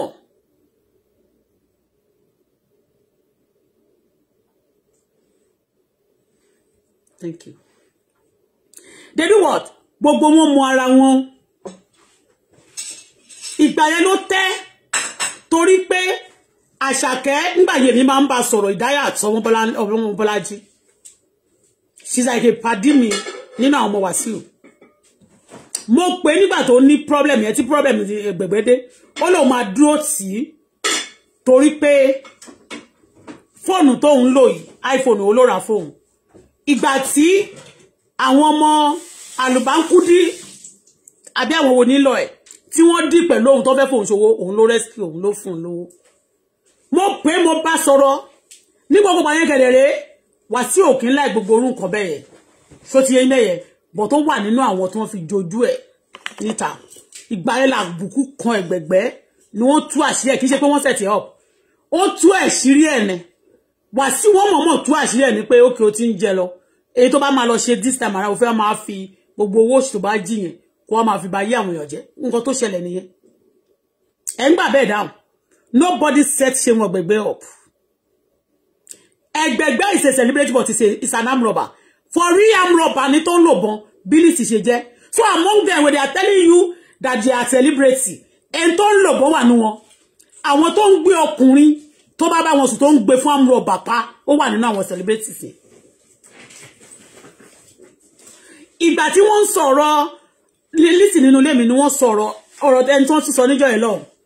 Wọ́n sọ pé òun jalè ntí ẹ̀ wọ́n kọ́ ló máa ń bá yóò jẹ́ ni kó máa sọ kiri ní ó fẹ́ dárúkọ ẹ̀ tó ló ń ṣe bẹ́ẹ̀ dé lónìí wọ́n tún wá sọ̀rọ̀ bí ọdún ọ̀kẹ́ owó ìyẹn mo fi sọ ń gbà yẹn pé àwọn people wọ́n wá sọ̀rọ̀ pregnant pé ó ń fẹ́ kí lorúkọ ẹ̀ ọkọ olóyún torí kan nínú àwọn ọmọ yẹn yẹ kó jó nínú play mi ó nípa ọkọ àwọn lọ sọ́dọ̀ ọkọ olóyún lẹ́ni àǹtí ọ̀gá mi ṣe máa ń fi pílò jókòó wáyé ó dẹ̀ṣẹ̀ lọ ṣe ìdí ẹ̀ kó mọ́ pọ̀jẹ́ ni wọ́n máa sọ pé ó fẹ́ bá yẹ wọn jẹ́ ni ọ̀tọ́bọ́lá máa yẹ wọn jẹ́ ọ̀tọ́bọ́lá ń kúrọ́ mọ́ wọn máa kúrọ́ mọ́ wọn for those of you who don't know them okay kò ṣe lẹ́ni ni wọ́n ti ń sọ lára àwọn celebrity ti jẹ́ olè amúrọ̀bà olè yẹn náà ni wọ́n aggravate wọ́n máa ṣúọ̀ débi pé tán bá gbowó lọ́wọ́ ẹ̀ tán bá bá ẹ fúnràn lọ́wọ́ tán bá wọlé ẹ̀ tán wá gbọ́kọ ẹ̀ wọ́n jí náà ni tán bá wọlé ẹ̀ tán wọ́n kọ̀ wípé ó ń gbádùn o kí la lè ṣe fún ọkọ ẹ̀ ọ̀dẹ̀ máa gbàgbé owó ẹ̀ náà máa gbà á tẹ́ni tó bá ti gbọ́kọ ẹ̀ tó bá gbọ́ nǹkan ẹ̀ tó yẹ pé ọkọ yẹn bọ̀ side ẹ̀ gbogbo owó àtìgbádùn ti wọ̀n gbá tó di tiwọn so kí ni wọ́n ẹni tó bá ṣe irú nǹkan bẹ́ẹ̀ yẹn tí ọkùnrin yẹn kọ gbogbo ọmọ ẹ̀ sílẹ̀ tí ò ṣe kankan mọ́ so kí ni wọ́n lè ṣe láwùjọ wọ́n rọ́ọ̀bù lójúkorojú wọ́n gbọ́kọ lójúkorojú wọ́n jalè lójúkorojú kò sí nǹkan tí wọ́n ṣe and some people call them celebrity wọ́n bá yí àwọn ọmọ yín jẹ́ gbogbo àwọn ọmọ tó ń tẹ̀lé wọn lẹ́yìn tó bá ti wọ́n náà máa gbé panu wọn bẹ́ẹ̀ ni mo sọ tẹ́ bá lọ wo kí àwọn pípa ènìyàn yìí kó tó pọ̀ ní àwùjọ ẹ lọ wò dáadáa kí pípa èèyàn yìí kó tó ní pò gbalẹ̀ rẹpẹtẹ ní àwùjọ ní orílẹ̀-èdè Yorùbá ní Yorùbá land yẹn àwọn Yorùbá kìíní àti àwọn Ìgbò náà máa ń ṣe wọ́n máa ń ṣàlàyé fún wa nínú fídíò a rò pé fíìmù ní tẹ́lẹ̀ bí wọ́n ṣe ń pààyàn bí wọ́n ṣe ṣògùn owó bí wọ́n ṣe fèèyàn ṣògùn owó tán ṣe lọ́bì kan inú fíìmù láti kọ́kọ́ rí kó tó di reality but ń gbogbo gbà yẹn tí wọn ò bá máa ṣe náà torí pé wọn ò ní ṣe fún wa but àwọn ò mọ̀ a rò pé fíìmù ni ó di reality so when you see these people called bloggers I mean celebrity not all of them but I'm telling you anybody support Lizzy you a criminal Lizzy for real is a criminal. And if you are just coming on social media, you don't know their history. Don't let anybody deceive you that they are just trying to blackmail somebody. When to bá dórí ọ̀rọ̀ Ìyábọ̀ Òjó ẹ mọ̀ pé mi ò ní ẹ mọ̀ pé ọ̀rọ̀ tí mo sọ nsin ó ti kọ Ìyábọ̀ Òjó díẹ̀díẹ̀. Àbí Ìyábọ̀ Òjó tí fẹ́ àwọn kò tí fẹ́ àwọn senators. Oníkálukú ló ní nǹkan tó máa ń ṣe. Ìyábọ̀ Òjó ní títí ẹ̀. Lizzy Anjorin amúrọ̀bà gidi. Ìgbà tó jalè to some level tí owó pọ̀ lọ́wọ́ ẹ̀ bá ó lóun fẹ́ nìkan gómìnà nìkan sọ pé tó bá di gómìnà báyìí òun máa ṣe kiri kan because láti sọ pé ẹni yẹn ló kó owó yẹn tó pọ̀ fún wọn lọ rọ́ọ̀bù ni wọ́n dẹ̀ gbé owó sílé ẹ̀ wọ́n lọ rọ́ọ̀bù Lizzy ń ja olè rí wọn ara wọn ló sọ wọn wá sọ fún mi bí èké bí pé àǹtí o tó bá ti di blogger lọ máa sọ but wọn ò mọ̀ pé mi náà máa di blogger wọ́n lé mi débi ni.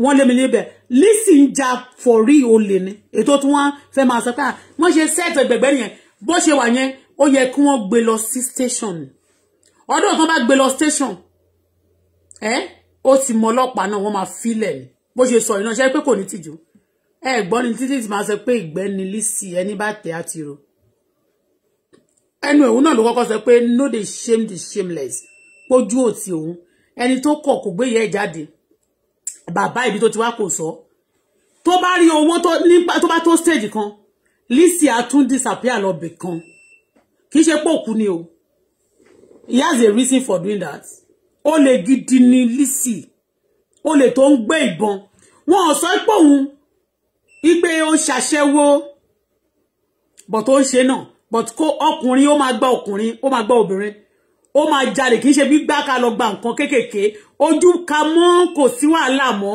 wọn ò ráyè jalè púpọ̀ mọ́ ló ṣe lọ jẹ́lé náà pé kán máa ṣe transfer anything available tó bá ti jẹ́ nípa iṣẹ́ olè ní Lizzy ṣe Lizzy na original ògbólógbò olè digunjalè gidi tó máa darapọ̀ máwọn boys tó máa lọ jalè ó jalè àwọn 7 àbí 6 ni wọ́n lọ jalè níjọ́ náà lọ́hùn wọ́n sọ nínú ilé mi Lizzy padà confirm ẹ̀ lórí social media but ó wá sọ pé custom wípé iṣẹ́ fàyàwọ́ làwọn ṣe ó láwọn 7 ó ní gbogbo ọ̀nà spray dànù Lizzy dẹ̀ wá sọ mo ṣe sọ ní ọjọ́ ẹ̀ nínú ilé mi Lizzy padà wá sọ bẹ́ẹ̀ ó pe èèyàn lórí social media tó dẹ̀ pé wọlé pé ọ̀gá dádì mi ó lẹ́ni yẹn custom ni ó ní ẹjọ́ sà èló ni àwọn èèyàn tí àwọn lọ tí wọ́n pa níjọ́ yẹn tí ẹ pa níjọ́ yẹn ó ní èèyàn ní àwọn 6 pé èèyàn mélòó ló kó lóhùn nìkan ẹ̀yin kọ́ lẹ sọ pé kó má ṣiṣẹ́ yẹn mọ́ kó má ṣe kiri ó lóhùn ni mo wá jáde ní ọjọ́ ẹ̀ mo wá sọ fún mi pé ṣé ẹ̀yin èèyàn sí ẹ̀ gbọ́ nǹkan tí mo sọ ńjọ́ yẹn pé Lizzy wọ́n sọ pé Lizzy wà nínú àwọn tó máa lọ rọ́ọ̀bù Lizzy dẹ̀ jáde ó dẹ̀ sọ pé iṣẹ́ fàyàwọ́ lòun ń ṣe àwọn ò rọ́ọ̀bù ṣé fàyàwọ́ yẹn náà máa pa èèyàn méje wọ́n máa ń para wọn o tó máa rí pé wọ́n lọ ajack mọ́tò so ti yé yín mẹ́yẹn Lizzy sọ gbangba kedere ẹnìkan tó wá sọ lórí social media pé òun mọ Lizzy pé wọ́n wá rọ́ọ̀bù ní Ìbàdàn pé ní ọjọ́ báyìí ọ̀tọ̀ tún nìyẹn o ẹni yẹn tún pè wọlé ohun ẹni tó dẹ̀ pè wọlé yẹn tó pè wọlé pé láti Ìbàdàn pa àwọn wá rọ́ọ̀bù pé wọ́n lọ rọ́ọ̀bù ní Ìbàdàn ohun ẹni yẹn gan ohun celebrity kan tó dàgbà ní àárín wọn ni pé wọ́n wá rọ́ọ̀bù báyìí ní Ìbàdàn pé òun fojú rí báyìí ni kì í ṣe pé ó ní nínú mọ́tò yẹn gbà tó ń wọlé báyìí ó lóun wá wè pé ó lóun kàn wọlé pa ọmọ èèyàn ló pé ẹnìkan celebrity kankan báyìí lélẹ̀ ó nígbà tó dẹ̀ yá nígbà táwọn ọ̀sẹ̀ tó máa rọ́ọ̀bù tó ń bẹ̀ báyìí pé òun rí mọ́tò tí wọ́n wá fi rọ́ọ̀bù yẹn gangan ní wọ́n kọjá ní wọ́n gbé kọjá ó lóun dẹ̀ rí Lizzy nínú pé Lizzy lòun rí the same thing ó jọ gàtẹ́ kò jọ gàtẹ́ ẹ máa gbọ́ o wọn ò parọ́ mọ́ o ìgbà tó máa tún sọ̀rọ̀ tí Lizzy máa tún rò parẹ́ ó lóun ti mọ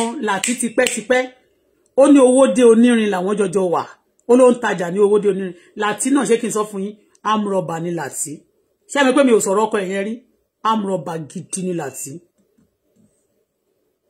Láti torí pé majority àwọn mọ́tò tó bá gbé lọ sówó délé oyún wọn lọ ṣá ni àwọn stolen vehicle náà máa ń tà lówó dé onírin tó bá lọ stone if you don't know today go and get whatever I tell you go and find out nígbà tó wó dé onírin ṣẹ̀ṣẹ̀ dé bẹ́ẹ̀ tó wà ń bẹ́ẹ̀ bí tó wó dé onírin jẹ́ lówó wọ́n tó bá ti lọ stone mọ́tò tó bá ti lè gbé kọjá àbí wọ́n lọ gbé wá láti ibì kan ó dé onírin náà máa gbé wọ̀ wọ́n máa ṣàbáyé wọ́n á ṣèjì orí ẹ̀ ṣèjì ilẹ̀kùn ẹ̀ ṣèjì gbogbo nǹkan ṣèjì ẹ̀jì rẹ̀ wọ́n á gbé wọ́n á sọ di nǹkan mi wọ́n á gbé jáde ibẹ̀ ló máa ti ń ṣiṣẹ́ ó lè amúrọ̀bà ni tó ń gba mọ́tò tó ń ṣoríṣiríṣi ní Lizzy ọkọ ẹ̀yẹn náà bed of the same feather ọkùnrin ẹ̀ kò lè fi sílẹ̀ torí pé àṣírí ti wà láàrin wọn gan wọn ò gbúdọ̀ fẹ́ àwọn lẹ̀ àṣírí ìgboro máa bàjẹ́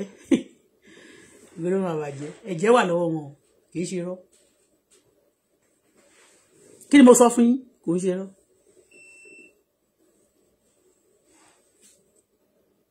kò kí ń ṣe irọ́ ìyẹn lẹ ṣe rí pé Lizzy Anjorin fúnra ìbọ̀bọ̀ yẹn ṣe sọ nígbà yìí pé tó fi sọ fún ìyàwó ẹ̀ Fọlá pé òun bọ̀ àwọn máa lọ gbá bọ̀bọ̀ yìí òun fẹ́ lọ gbá bèbí yẹn ni toró lè ní ṣó ti yé yín they are both ó lè ní wọn ó lè pọ̀ ní Nàìjíríà gan kì í ṣe rọ́ so for those of you that believe that àwọn kan wà àwọn ṣe bákan ó lè ní wọn mo sọ fún yín pé lórí social media yìí àwọn tó ń láòdùdù they are criminals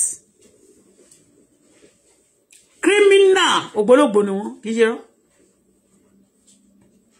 tá bá wo gbá tẹ́wọ̀ kòkò bàbá ṣàsùn ẹ̀rí mi ò kò sẹ́ni tó fẹ́ click mọ́ mi kò dẹ̀ sẹ́ni tó mo fẹ́ click mọ́ Ọlọ́run gan torí òkùnkùn àti mọ́lẹ̀ ògbúdọ̀ ṣe wọ̀ Auto-Bola yẹn kò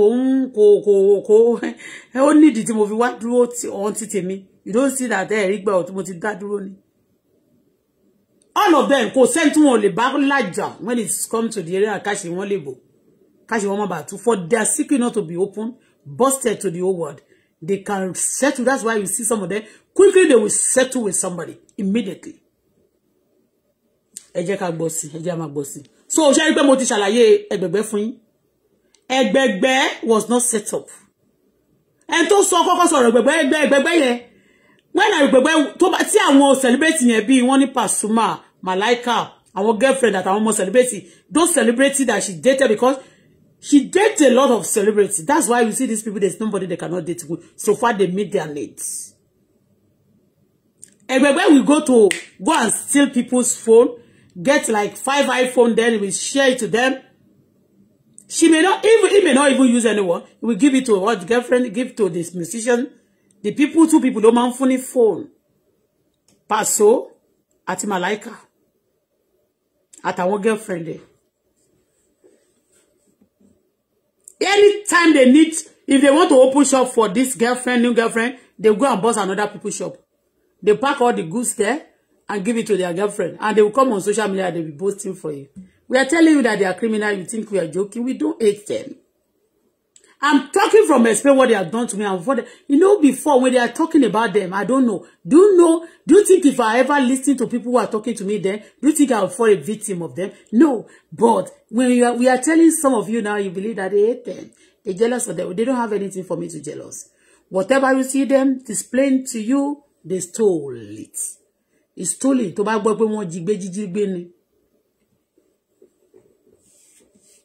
Jíjí gbé celebrating. You don't know anything. They just digele for you that ayé wọn dá. Ajo tó ń yá. Tí ó bá ní wọ́n bá yá wọn lọ jí. Celebrating that want to do birthday, they will go to shop. Hey, báwo náà ṣe máa meet ọ̀tọ̀ bá lè wọ́n lọ já shop oní shop. Wọ́n lọ kó imo nínú àbí kan ṣe bí ẹni lọ ra nǹkan bẹ́ẹ̀. You be seen there, yeah, you see celebrating. They will greeting you. They will say, yes, ma. Yes, they can buy something of 20,000. Ah, tí bá ti fẹ́ máa ra nǹkan bí màmá bá yín rà. Let me just buy this. I finished shopping. You see, I have a lot of things in my car now. And they just buy something like 10,000 or 20. And they will steal something like 1 point something. You'll be thinking that you have a celebrating your show. That they are full of dignity. They are thieves. They are robber. Not all of them, but you know. But you see is believing now. Are we lying? Shakuro. Now, Lizzy said that they set her up. That Yabo is the one that set her up. Am I supporting Yabo because he's my friend now? I'm not. We call it spell. A spell. We are only saying the truth. Nobody set her up. That's what she did. That's what she do for living. Okay? So even to transfer is little among her. And that time, the money they are now asking from her. That time she do that party where they talk be sorry. All those stories, those days, everything to Uncle Joe. Gigi lo bade. To agbo Gigi lo bade, gbese lo bade, ole lo bade, gbegbe len. And you now saying that, ha, Iyabo Ojo, you set up, oh, you are the one that set me up. You are secretary, oh, hey, you are the one, you posted. Okay, accepted that they are the owner of the Gist Lover and those things they posted. Is it silly? Is it not things that they say you do that they posted here? Okay. He said they are the one, okay, they are the one. I say, okay, accepted. But it's on me, be down. Torí mi náà sọ mi down, but ó lè fi ẹ̀tẹ̀wé làpálàpá ó dẹ̀ lè fi kúwé orun. Èyàn post nǹkan tó ṣe. Okay, àti gbọ́ ìwọ tó jalè tó ṣe terrorism tó ṣe oríṣiríṣi. Amúrọ̀bà. Wọ́n post nobody set Ẹgbẹ̀gbẹ́ up that time. It's a thing that I know. Let Idaya come and tell me that irọ́ mo pa. Whatever I tell you, forget na story for real.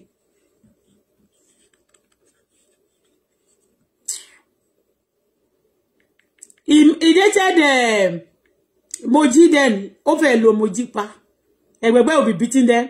If you go and steal, I'm away pay. What don't know that don't fẹ́ mi ure orí kékeré fún. Ẹgbẹ̀gbẹ́ we go to hold up. According to you go to hold up. You mọ́tò bá ti ṣe yẹn. Ó láwọn boys tó tún máa jalè fún. Wọ́n máa yan gbèsè létí ní bus stop. Ní na hold up lọ́nà gbogbo age ọ̀nà Ìkẹjà gbogbo kiri. Wọ́n máa ní wọ́n set Ẹgbẹ̀gbẹ́. Ta ló set up? We set you up níbi tó ti jalè tó ṣe bá fake alert. Tán lé wọ́n máa ti wẹ̀ ó ti fi nǹkan bójú rẹ̀ kó wọ́n lè dá ẹ̀mọ́ wọ́n ní ẹ̀mú sọ ó lè ara ìrọ̀lẹ́ ni ó wá débẹ̀ wọ́n ní kò ń jákọ́ ó ní wọ́n sọ pé kò ń jókòó ní ó lóun ò bẹ̀bẹ̀ ẹni tó sọ pé ẹjọ́ ẹ ṣáà fún mi ní kíní ẹni tó ń bẹ̀bẹ̀ ó yẹ sọ́nsì ó lóun ò bẹ̀bẹ̀ ẹni tó sọ pé ẹjọ́ ẹ ṣáà fún mi ní kíní ẹjọ́ ẹ ṣáà fún mi ó lóun ò bá bẹ̀bẹ̀ Lizzy ò ní ìtìjú ó máa tún jáde ó máa tún máa gbẹnu lọ́la a máa gbẹnu popopopopopopo a máa lóun fáìn a máa ṣe gbogbo aṣọ òṣì tó máa ń kójọ yẹn jíjí ló bá dé ẹ ti gbàgbé níjọ́ kan tó sọ pé tí ìyá Ìbàdàn náà sọ wípé oríṣiríṣi wípé ọmọọṣẹ́ ń gbà yẹn pé ó lọ sí pólúbẹ kìíní káwọn lọ kó léèsì wá pẹ́ nìkan wá bá òní ṣọ́ọ̀bù pé Lizzy ló bẹ̀ pé wọ́n fẹ́ kó aṣọ yẹn báyìí lọ wọ́n ti kó pé Ọlọ́run ní òfin Ọlọ́run ló jẹ́ kó òun open eyes òun pé wọ́n fẹ́ kó àwọn léèsì ńláńlá mo wá ní tó máa lọ rí léèsì yẹn kó ní ọjọ́ ìsìn Lizzy á kó sí ṣọ́ọ̀bù tiẹ̀ a lọ tó stone sí á ló yàtọ̀ ṣé ẹ rí pé léèsì yàtọ̀ síra wọn ṣé rí ìtẹ̀rí yẹn ó yàtọ̀ àti lọ tó blinky sí à ń ṣe rí pé ìyẹn yàtọ̀ á tó kíní sí ó lè gidi ní Lizzy o ó lè gidi ó lè tó gbórín ó lè gbogbo ìwà burúkú ló pé sọ́wọ́ Lizzy bíyà.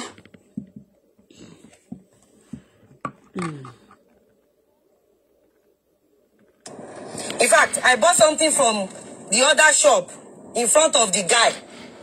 That place, na accessories, no be clothes, then they sell for that place, so no be na accessories. All this, yes, all this, you know, all this,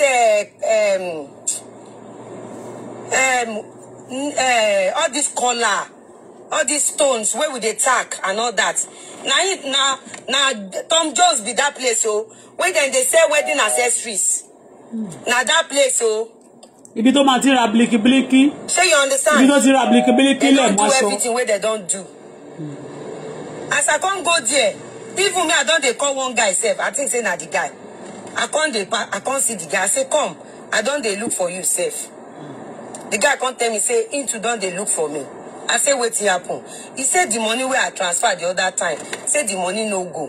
I said, why you no call me? The guy no talk. I said, you for call me now. I said, the money don't go. I can't ask him, which month? The guy no remember the month. In they do as if he no remember the month. And you know, say me, I be very smart person. Very smart lady. I can't go because all the people who I do transaction with, everything where I buy that day, it did my brain. I can't go check the dates. I saw the dates. All this time, the guy don't they gather them. He don't they gather all secretary members. Sure, you understand? They call my name. And me, if I won't go buy accessories like that, I always cover my head. You they see me now, if I go back, I don't tell now. Thank God. You cover your head, not because you also. You cover your head so that they will not recognize you. When you commit offense, they won't know you are the one. So stop it. Stop your fuckery. You know, people have blogged you on this social media that you always cover your face when you want to go in the middle of the night. And you used to say that you go and do maruwa. There was a day this woman blogged you. Yes, I was say, where do you normally go in the middle of the night? You will put on black. And then you said you always go out in the night to do maruwa, that you work both day and night. Me that day, I was like, you know? I was like, maruwa, we know that they are not doing maruwa in the middle of the night. It's not even America or UK. Come out and you understand me? Everybody knows that if you go out in the middle of the night, you're going to do bad things. And you cover your face for people not to really recognize you that you are the one. You understand? So you have been accused many times of this going out in the night. You say, and you'll be shouting that because you are making money, because you are working more than everybody, because you are stealing from people. Okay? Of recent, you want to, bí pé máa sọ pé a máa lọ protest ní ó fẹ́ dá protest sílẹ̀ kíjà ṣàṣẹlẹ̀ even nígbà tí ìwà àtàwọn tó lọ gbé lọ sọ́gbà ọlọ́pàá tẹ̀sà cause problem tó máa ní ìwà àti orogún ẹ̀ kíríkan bó wà tó bá support ẹ̀ kò ní dáa fún wọn kò ní ṣe kíríkan you know you want to cause protest and I was calling Nigeria and Lagos State that they should not allow protest because the moment they start protest they start burgle the people's shop stealing and when they steal like that your shop will be fully your gbogbo shop titi yẹn máa kún àwọn èèyàn máa jẹ gbèsè nígboro we go àti já sí gbogbo àwọn kinní tẹ́ ń ṣe yìí for long time gbà tí ìyẹn ò ṣẹlẹ̀ ń sìn òun là ṣe ń ṣe tó dẹ̀ wípé èkó ìsàlẹ̀ èkó ojú wọn gan le àbí bẹ́ẹ̀ kọ́ ojú wọn gan le ìkan ló sì tú láṣẹ yẹn sì wá sí wọ́n mọ̀ pé nísìnyí àti lọ èkó máa ti dọ̀nà báyìí wọ́n ló máa tún lọ sí ṣóòtì náà wọ́n pa lọ́jọ́ta ọjọ́ta ok ṣé wọ́n ń tàṣẹ́ sí ní ọjọ́ta wọn ò tàṣẹ́ sí ní ọjọ́ta ibì kan ṣe tán tí ìta náà nìyẹn ń sìn báwo ló kí ló máa ṣe ń sìn kí ló máa ṣe ń sìn ìwà àtọmọṣẹ́ ẹ̀ náà ló jọ ló ń pe kí lórúkọ ọmọṣẹ́ yìí náà tó ní eyín báyìí kí lórúkọ ọmọṣẹ́ yìí tó ń pè náà níbẹ̀ yẹ ẹjọ́ ń jalè ní partner in crime ẹ ti rí. I don't tell una say I dey hustle. I no fit do aṣẹ́wó like Shepeteri. I no fit sleep around.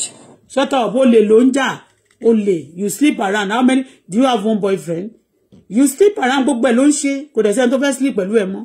Ta ló fẹ́ sleep pẹ̀lú ẹ you don't sleep around ló sleep pẹ̀lú gbogbo àwọn èèyàn ní o sleep pẹ̀lú ṣé kí n máa kà àwọn boyfriend àwọn tó ti sleep pẹ̀lú o ja o even Agani Adam o sleep pẹ̀lú wọn o gbẹrù lórí wọn o gba mọ́tò o sleep pẹ̀lú elólógbò òrí kó owó gbà lọ́wọ́ K1 náà o sleep pẹ̀lú K1 o sleep pẹ̀lú Aláàfin Ọ̀yọ́ èyí tó dìjà lẹ́nujọ́ mẹ́ta Ọọ̀ni ìrìṣà ló tún wá gbéṣẹ́ lọ súnmọ́ pé kò ṣá lè tún gbéṣẹ́ wọ ààfin ó dìjà làwọn nígbà tí ààfin ò dẹ̀gbà ló fi ń kọ́ pé ó gbọ́dọ̀ fẹ́ nìkan ní máa pé olórí Faramade kan o olórí kìnìkan o adé you know you don't sleep around olórí tí wọ́n Faramade yẹn tó máa ń pè orúkọ ẹ̀ ìwọ àti ẹ̀ àti the other person tó lẹ́jọjọ fẹ́ yẹn náà ó dẹ̀ sleep around tó bá máa sleep around ìkan tó tún ọmọ ní tíátà kan báyìí náà tó tó ṣe kinní kan ní Lagos State yẹn tó lọ sí house kì í ṣe Desmond Tutu àmì kì í ṣe Desmond ilọ̀ tó ìkan tó ti lọ tí ò sí power mọ́ báyìí tó ti ṣe tíátà yìí tó ṣe Yorùbá tíátà yẹn o fẹ́ yàbò fẹ́ ro arú ló bẹ̀rẹ̀ orúkọ ẹ̀ ṣé o fẹ́ o dẹ̀ sleep around èyí tó gbogbo àwọn tó mú wá sórí Facebook tó ní tòótọ́ o fẹ́ wọn bọ̀ tó ń bẹ̀rù lórí ẹ̀ o sleep around tó bá máa sleep around wọ́n ka àwọn èèyàn bíi 30 tó bá máa sleep around nǹkan jọ kí ló máa sleep around nǹkan àbí ká máa kà wọ́n ni wọn ò fẹ́ àwọn èèyàn ò fẹ́ sleep mọ́ ń bẹ̀ ni wọn ò fẹ́ sleep mọ́ ni àwọn èèyàn ò dẹ̀ sleep mọ́ ok Àríkẹ́ ó jọ lọ ni ló ń fọ́ Àríkẹ́ ó ṣe à ń fọwọ́ ó fojú ṣe fáríkẹ́ bíi pé Kárìkẹ́ tí ìbàjẹ́ pé wọ́n máa bẹ̀bẹ̀ mẹ́ ó ṣe bíi pé Kárìkẹ́ máa fò lọ àbí Kárìkẹ́ máa lọ Àríkẹ́ ti sá sẹ́yìn ló ṣe à ń fojú bá fún mi fóònù ó fojú bá sọ̀rọ̀ wọ́n fojú bá sọ̀rọ̀ criminal. Politicians, money that is meant for development of the country, I cannot steal it. I cannot collect it from government. So I work. Otani, who is the person now that is sleeping with and none of them? I don't think I beg Joe. I beg Joe. Our winning. And I don't feel keep person go they look for donations. So I work. So I know they always tell you guys how are they take also. Immediately they don't strike me. Come out my hijab. You know that time. Okay, they come out your hijab. Okay, they lie against you and they come out your hijab. A whole Lizzy. Hey, they come out your hijab. You never know anything. Ah, okay, that one she go police station here. Alone. You know, say they know say they use hijab. They don't strike me. Come out my hijab. They come they tell me make I sit down like I'm robber. I say no, I know they sit down. You know? The guy go they ask the guy. You know, you lie. You can see. Go and check Lizzy Anjorin. You can see now she have 3,000 comments and almost 2,000 like now. To tell you how the gravity of the armed robbers. All those people pressing love and life for him. I mean for her. They are criminal too. I tell you, 75% of them, they are criminal. And when maybe 25% will be ignorant. Okay? 75% will be criminal and 25 is ignorant. That they will be believing that Lizzy cannot do that because she have a shop. Who owns? How did he get a shop? How did he normally get those things in the shop? She go to a shop to steal. Abi Yabado forget that Yabado have said it. Accuse her that they wanted to come and steal a lot of clothes then. But don't want to listen. They'll be pressing I mean my pressing nonsense around. You continue. Say I pay you the money. The guy say no, I no pay him. I tell her I pay you the money. The guy say I no pay. I say okay. Make I call my husband. I call my husband. My husband come say we don't how much is 91,000. My husband come tell the guy say send me your account details. I will pay you 100,000 naira. If you see the 91,000 naira, then call. Okay, you go to market, you don't have 90,000. How is it that your husband is going to pay?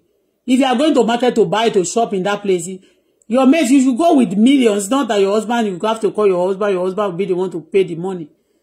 That you are going there with the mission that you are not having money. Let me know if I can help. You are not having money. You just want to go there and you should be able to have one. It's your husband that you now call to pay 90,000. So you don't have, you should go like 10 million as the way you normally, call yourself a Entoganino. You should be able to go to Abi. Contest or my 90,000 small money egba. I share your belly. Wọ́n ṣe bá pé ọkọ ẹ̀ ó lè ní ẹ̀ now. Ó lè. Tó bá dúró pẹ́pẹ́ńbẹ̀ àwọn others will be coming out to tell you pé ó gba nǹkan lọ́wọ́ wọn. Àwọn tó sì wọ́n tí money torí and that's why you disguise, you cover yourself with that black cloth to the market so that they will not recognize you. You have to call your husband.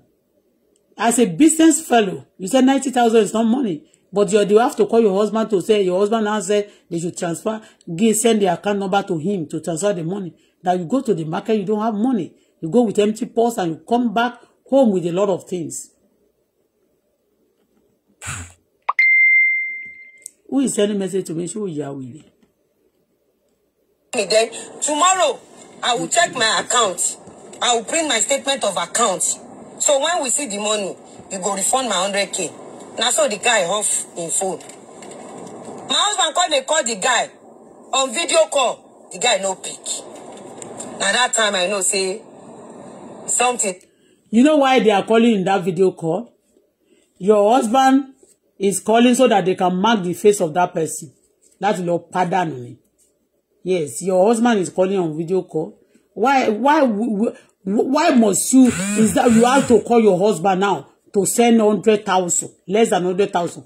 If you're actually a businesswoman that go to the market and they, and want to go and shop, you could not pay 100. You go with empty purse, you come back home with a lot of things. Shaggy. Something don't happen. But I will bounce. So they want treated me like I'm robber. I know say na set up. Set up. First thing that strike my mind is Egbegbe. Because I remember say Egbegbe go exchange money. They can't talk say Egbegbe go exchange fake money. It's a lie. That is how they carry Egbegbe is a thief. Forget.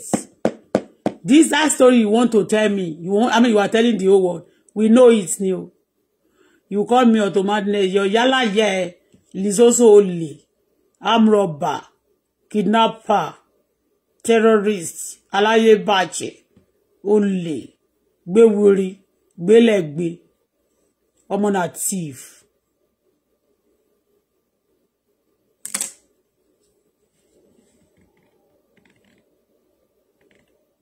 Beko prison. The guy spent 7 years. The day when they go release the guy, they can't straight. They can't talk say the allegation where they take send the guy go 7 years prison. Say na false allegation. At that time, I can't start to talk. I don't tell now. But when did they say that? That the time what they used to send the guy to prison is a false allegation. Who said that to you? A boy that stole.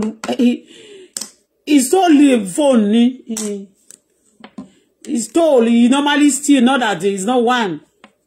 Where that you go and collect, you use people's credit card and go and hire Range Rover and give it to girlfriend, and they be telling her that my boyfriend just bought me a Range Rover just to impress. I'm robber. Only the day.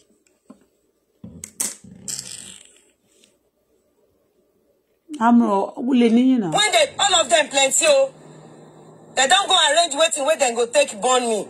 They can't tell me say make I go out. Then plenty, you get one woman. When they don't abuse, they do. I can't enter the woman shop. I can't sit down.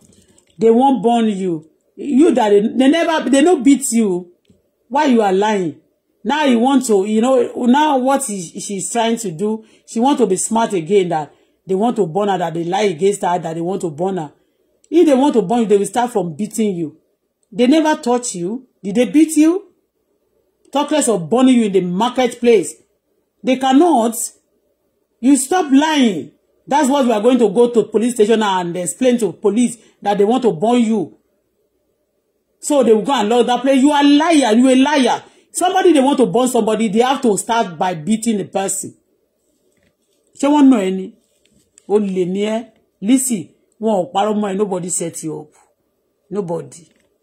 I can't tell the woman. I say they talk, say you steam secretary. Say me, I snatch person husband.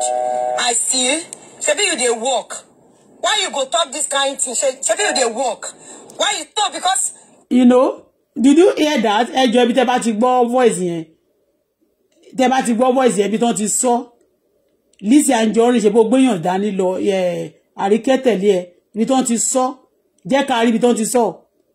Wọ́n ní òun ni àwọn ti sọ ńjọ́ yẹn náà máa fi kó borí. Wọ́n ò máa sọ fún ẹ pé o gbọ́kọ lọ́kọ o. Wọ́n ò fi yẹn accuse yẹ o pé o gbọ́kọ lọ́kọ o. Don't lie o. Làwọn sọ pé o gbọ́kọ lọ́kọ ni wọ́n ṣe sọ fún ẹ pé o transfer owó. Ó lè o kàn máa ń ṣe jù ẹ lọ ni. November gbogbo tó fẹ́ ṣe party ọ̀ràn yẹn náà ni. Tí wọ́n ti ro oúnjẹ jẹ lórí burúkú yín. Lórí burúkú yín ó lọ ṣe. Wọ́n máa láwọn ṣiṣẹ́ olè ni wọ́n ń jà. Èyí tí wọ́n ń pè ní ọ̀kẹ́ owó náà mo mọ ọdún tó pa lẹ́nu ọjọ́ mẹ́ta yìí náà. Ṣó ń jalè àbí kò jalè? Ṣó ń jalè àbí kò jalè àwọn ṣó ń ṣe crystals àbí caxo kí lórúkọ owó fraud tí wọ́n ṣe tẹ́ pé òun àtàwọn kan tó jọjọ mi ti dé mò ń bọ̀ àṣì yóò ní bo your mind no go touch ground. tẹ́ fi orúkọ gbogbo àwọn èèyàn pàtàkì nílùú òyìnbó tẹ́ máa lo orúkọ wọn láti máa fi fraud àwọn èèyàn olè go and work if they born your mama come to Canada or go to America go and kẹ́ lọ fàṣẹ bó ṣe ń fàṣẹ yẹn ìyá yín ò lè ṣe tán bá ṣe tán máa gbà lọ́wọ́ àwọn èèyàn olórí burúkú a máa ṣe tán máa ní wọ́n purọ́ wọn mọ́ ni crypto okay yes you get it ṣé wọ́n wà involved nínú àbí wọ́n wà involved olè gbàtí gbogbo iṣẹ́ yẹn ti bàjẹ́ sìn yẹn máa rí pé àṣì wọ́n máa tú gan Lizzy ó máa ló fẹ́ lọ rajà ṣé ní tó bá sọ pé this place is expensive náà ó máa lọ sọ́jà ó lè kó 10 million kọ́ mọ́ 10 million kú mọ́ kí ló rà lọ́wọ́. now you won't kill me abi wetin you wan do the woman can't change mouth. You see did you hear that ẹjọ́ ẹmi tó bá ti gbọ́ ibi tán ti pè ní husband snatcher níbẹ̀ because that's she can go to station and say that place now they may want to be attacking them go and check it that place now need ibi tó lóun ti lọ tán ti mú ní òní tó ti jẹ ọjàlè yẹn ẹ lọ wò ó sí wọ́n máa fẹ́ máa attack wọn bẹ̀ wọ́n máa fẹ́ máa lọ attack wọn níbẹ̀ ibi tí ìjà bá ṣẹlẹ̀ ní ìsàlẹ̀ Èkó yẹn lásán Lizzy wo ẹmu dání gbogbo òṣì tẹ́ fẹ́ ṣe tẹ́ máa lọ máa bọ́gù tẹ́ máa lọ bọ́ sí ṣọ́ọ̀bù oníṣọ́ọ̀bù yẹn kò ní lè ṣẹlẹ̀ lóṣì ó lè ní ẹjọ́ ó lè ní ẹ kó fuck off. I said the person secretary wey you dey talk about she never come market come hustle. Ǹjẹ́ gbọ́ bí wọ́n ti dárúkọ Ìyábọ̀ Òjó àbí Ṣẹ̀pẹ̀tẹ́rì kọ̀ọ̀kan nínú bẹ̀yẹn níyẹn ni ẹjọ́ tẹ́ bá ti ibi tó bá ti dárúkọ Ṣẹ̀pẹ̀tẹ́rì ẹjọ́ bá mi gbé wá èmi gan máa bẹ bọ́lọ́ọ̀gì Ṣẹ̀pẹ̀tẹ́rì máa béèrè lọ́wọ́ Ṣẹ̀pẹ̀tẹ́rì pé kí ló dé àwọn tó ń sọ̀rọ̀ ìkan bá wa lọ síbẹ̀ kan lọ béèrè kí ló kàn pẹ̀lú ṣó ti yé gbogbo fídíò tá a ti wò lórí mídíà lónìí kò síbi tí wọ́n ti dárúkọ Ṣẹ̀pẹ̀tẹ́rì pò tí ẹ̀ gbọ́ kogan ọ̀rọ̀ owó ni wọ́n bá ẹ sọ má gbọ́rọ̀ ọkọ ìwà ọkọ kíni ọkọ bí àwọn òyìnbó bí òbùdógbà ariwo tó kàn fẹ́ máa dárúkọ ọkọ o kíni ọkọ yẹn náà kọ́ ló ṣe dúdú tó ní bàràmù lẹ́rẹ̀kẹ́ wọ́n ti nà pa níbi tó ti lọ gbé ìbọn tó ti lọ ṣe ẹ kó ṣìdànù sígbó. When they talk about never come market come hustle me I come market come hustle. Okay who shall hustle. no won't kill me. Okay you come market come hustle ṣé gbọ́ kò sọ pé òun lọ sọ́jà lọ rajà ó lóun come market go hustle ó lọ jalè lọ́jà pé that one way you dey talk you never go market go hustle ìwọ ọ̀rọ̀ ọmọ yẹn tó máa lọ ra bra ni ṣèbí ó lọ rajà ló máa lọ ra nǹkan you never go market go hustle ẹ gbọ́ he's telling you systematically that she doesn't go to the place to buy she want to go and hustle tán bá ti lọ jalè ó hustle náà máa náà ń pè hustler amrọ̀bà ló ń jẹ́ hustler so that language if you don't know the meaning of it any of you that tẹ́ bá gbọ́ tó sọ hustle àwọn hustler amrọ̀bà ló ń jẹ́ hustler go and ask them anybody using that language they are amrọ̀bà they partaker in armed robbery okay amrọ̀bà àwọn amrọ̀bà ló ń jẹ́ hustler. Dem plenty dem plenty you know say na set up dem plenty pieces. Which you think you said they plenty? They are now telling me to go out. I can't tell them say if I go out if anything happen to me you sef you no go. You know say me I know say na set up. Mbolo ti sọ Sherry you can see. You understand? You can see she came out quickly and start talking. She's a shameless idiot. Ọlọ́run gbọ́ gẹ́yìn olórí burúkú gidi ni of the highest order. Ṣé ẹ̀gbọ́n tó jáde ṣó yẹ kó jáde but tó máa tún múra tó bá ti dọ̀là ń sá tún àwọ̀ṣọ léèsì kan wọ́n akójàgbà chances sọ̀rùn a máa sọ̀rọ̀.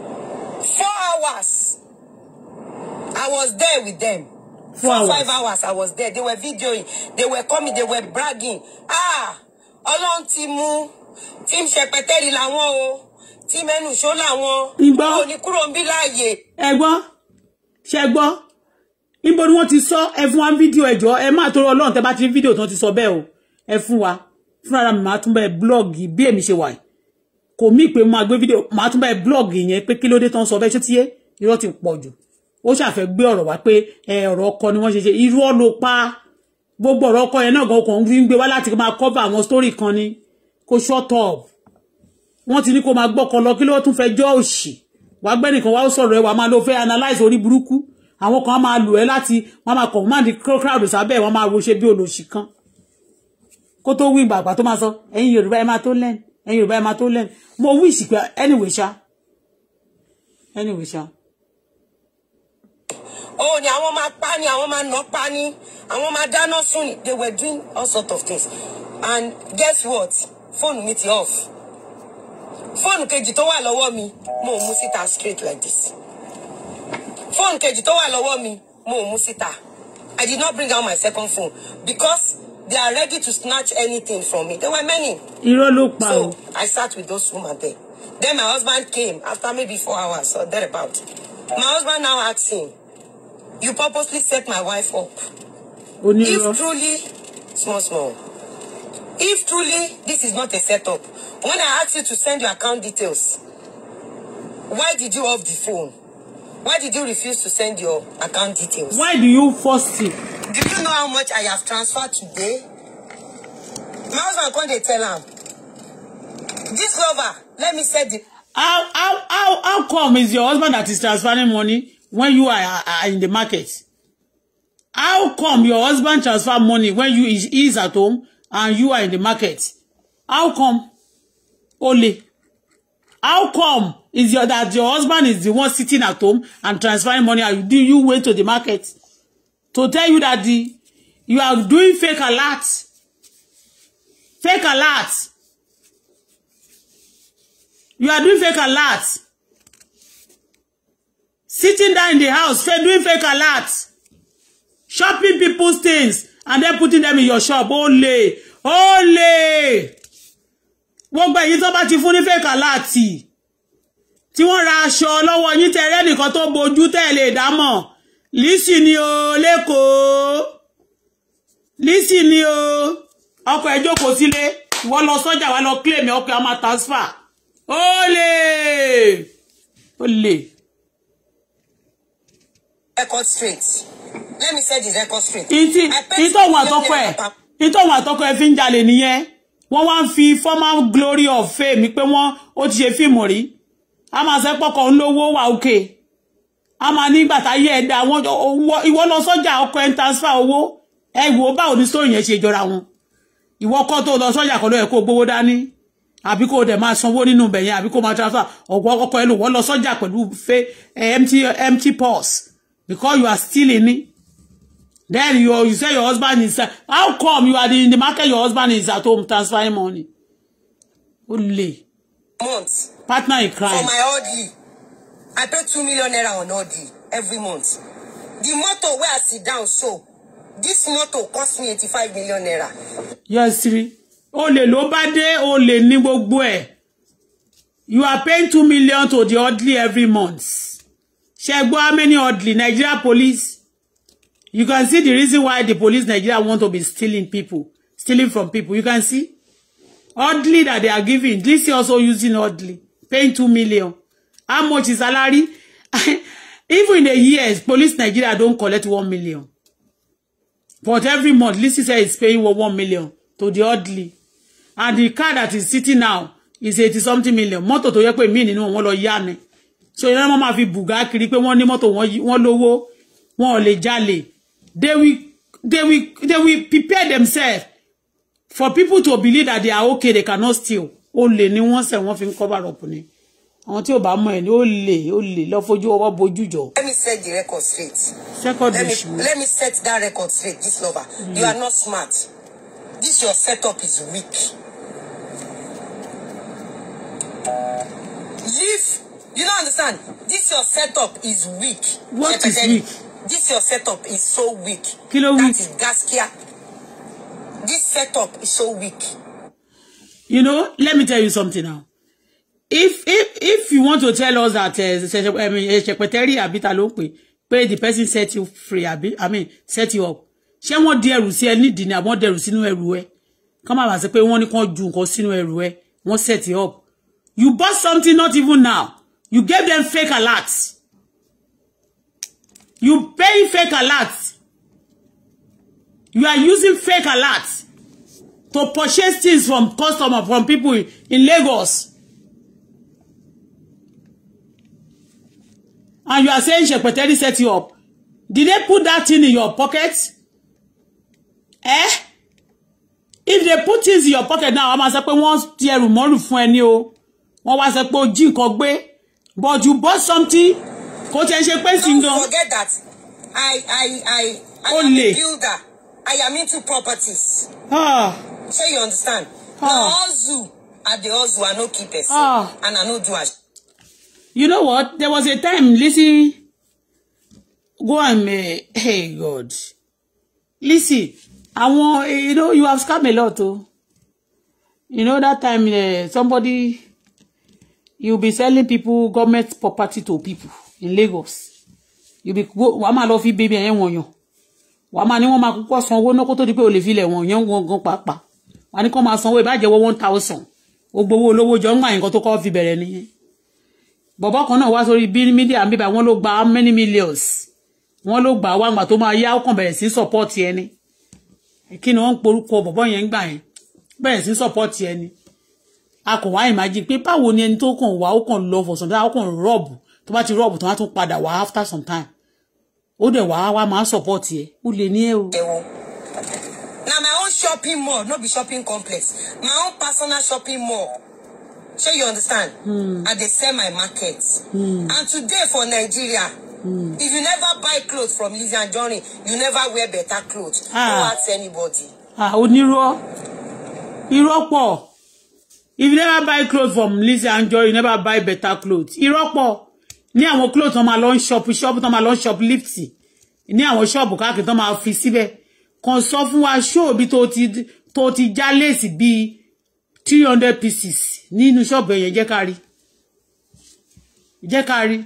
Àwọn èèyàn tó ń gbé container mẹ́ta tó máa já sílẹ̀ ní jẹ́ ká kan rí. Ìwọ tó yẹ pé ní shop báyìí tó pé gbogbo shop yẹn lórí scanty.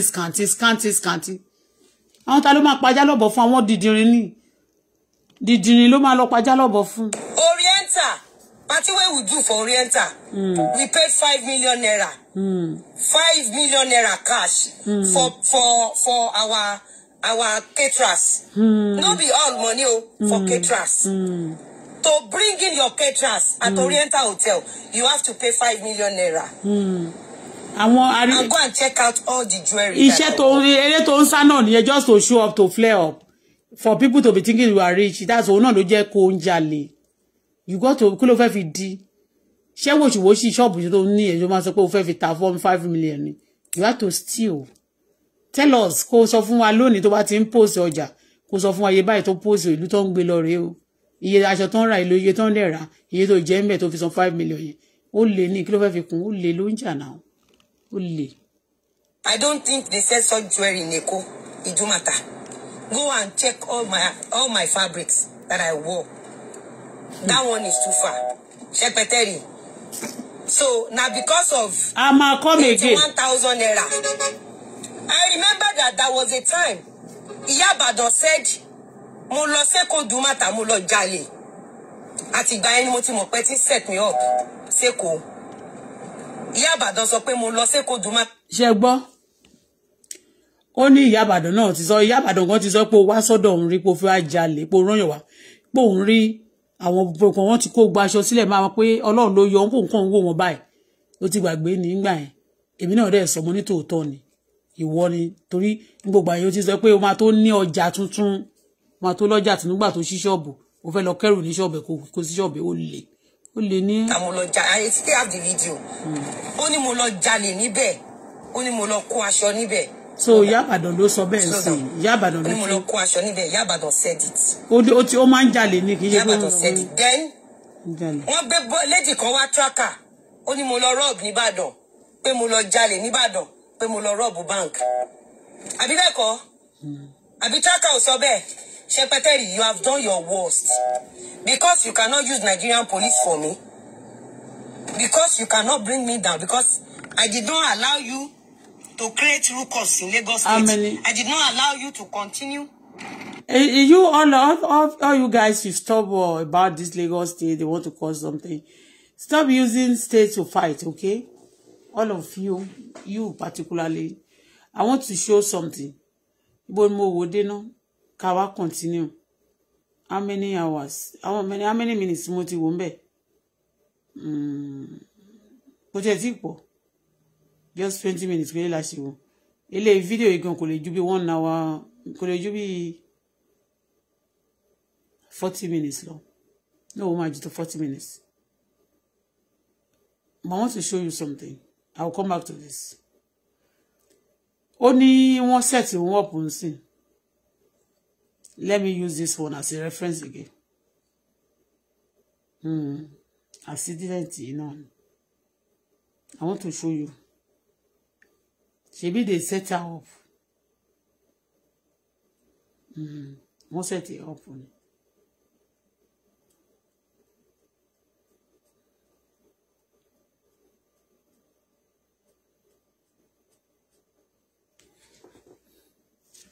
This also they set her up.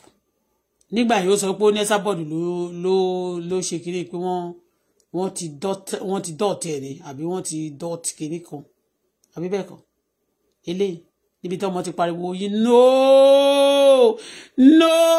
wọ́n set ẹ̀ up eléyìí náà eléyìí wọ́n set ẹ̀ ni. Agbára yẹn ti confrontation.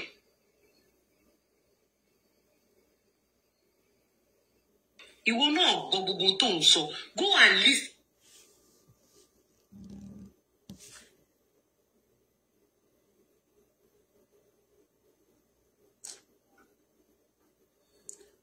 I will show you now. I'm coming. I want to earlier no more show. One play, one set it up. It's a set up, abi. Mumbo. Dolly, I will bring you down. One set it up. Ó fọwọ́ gbàyà, mi ò ní gbà. Àfi tán bá hang gẹ̀ẹ́sẹ̀. Ta ló wá hang gẹ̀ẹ́sẹ̀ sí?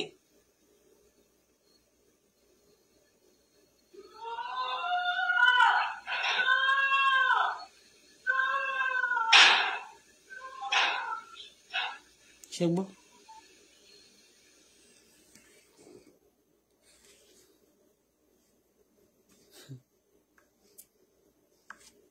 Ọkọ ẹ̀ wà nílé níjọ́ yẹn wà mọ́ bóyá ọkọ ẹ̀ ló fọ́gi mọ́ wọn lórí àmọ́. Ṣẹ́gbọ́ setup náà lélẹ̀ nínú ilé ẹ̀ náà dàdé roof ẹ̀ ló ti ṣẹlẹ̀. Kò sí nǹkan tí ó fi sọ pé irọ́ ni ọmọ òun ló pariwo ń jọ yẹn kiri kan ló ṣẹlẹ̀ òun ló ń pa àtẹ́wọ́ òun ló ṣe gbá ní ọmọ tó ṣe no ọkọ ẹ̀ wà nílé yẹn ń jọ yẹn bóyá ọkọ ẹ̀ ló fọ́gi mórí ẹ̀. We are still coming o tó bá ti ń ṣe ń sìn I will be mama fear èmi náà mama bó ṣe máa ń gbé fídíò yẹn a máa jọ ṣe ń sìn.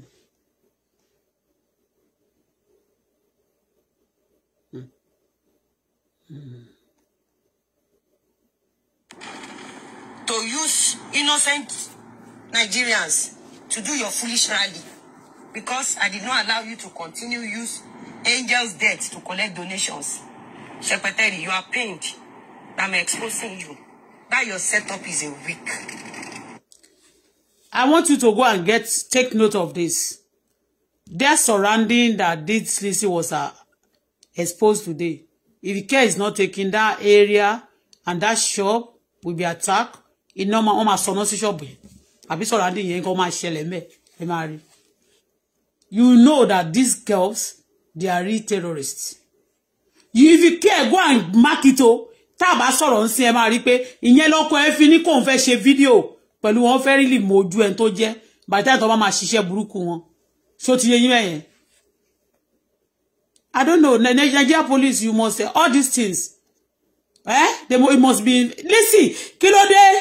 Nigeria police, Lagos State must investigate and Abuja, they must investigate this girl. Any politician tó bá know enough is enough. Ẹ ti lò wọ́n tó ti tó. I want to be going for now 8 o'clock. Mi fẹ́ ṣe jù báyìí lọ. Mi ti débi kankan. Ó ti yé. A máa tún padà wá. Ká máa jẹ díẹ̀ díẹ̀. Ó máa jáde lọ́la. Lizzy lọ faṣọ bojú kó lọ. Lọ faṣọ bojú all your plan. I tell you now, go and check it. That surrounding, it will be under attack. Because already another person ti gba Lagos State lọ́wọ́ MC Oluomo. That place now, if care is not taken, they'll be under attack. They'll be burning shop for people. I'm a suck penny to one best sego ye. Buy gbogbo nǹkan ṣe wọ́n ní fẹ́ keep peace wa. It's a plan work. Go and check it. Ẹ dúró dédé. Ó ti yé yín Lizzy wo àṣírí ò lè bò. Ó ti gbọ́ gbogbo game yẹn lè che. Ó gbọ́ abo down yẹn bó ṣe jẹ́. Mo fẹ́ máa fele ṣe lọ má tún padà wá ní bá ní bá dé ni mi ò ní dé bá. bẹ́ẹ̀ ni mi ò tí ìwò tó mo máa lọ wo díẹ̀ máa lọ wo sí díẹ̀ sí a máa padà wá so but mo wọ̀nù ẹ̀yin tí a kọ́kọ́ wọ̀nù ní beginning pé all of you who are supporting Lizzy go and shut up your mouth. Go and do what? Go and shut up your mouth.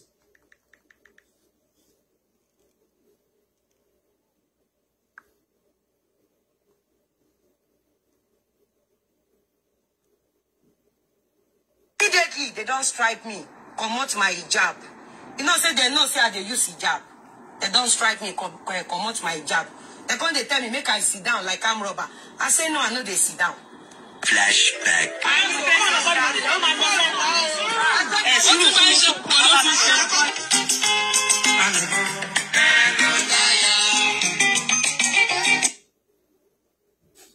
Busted.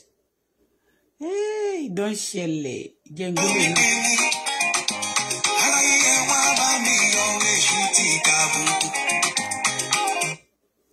Ẹ wo bí Lizzy ṣe bojú. Bí Lizzy ṣe máa ń bojú jáde rè.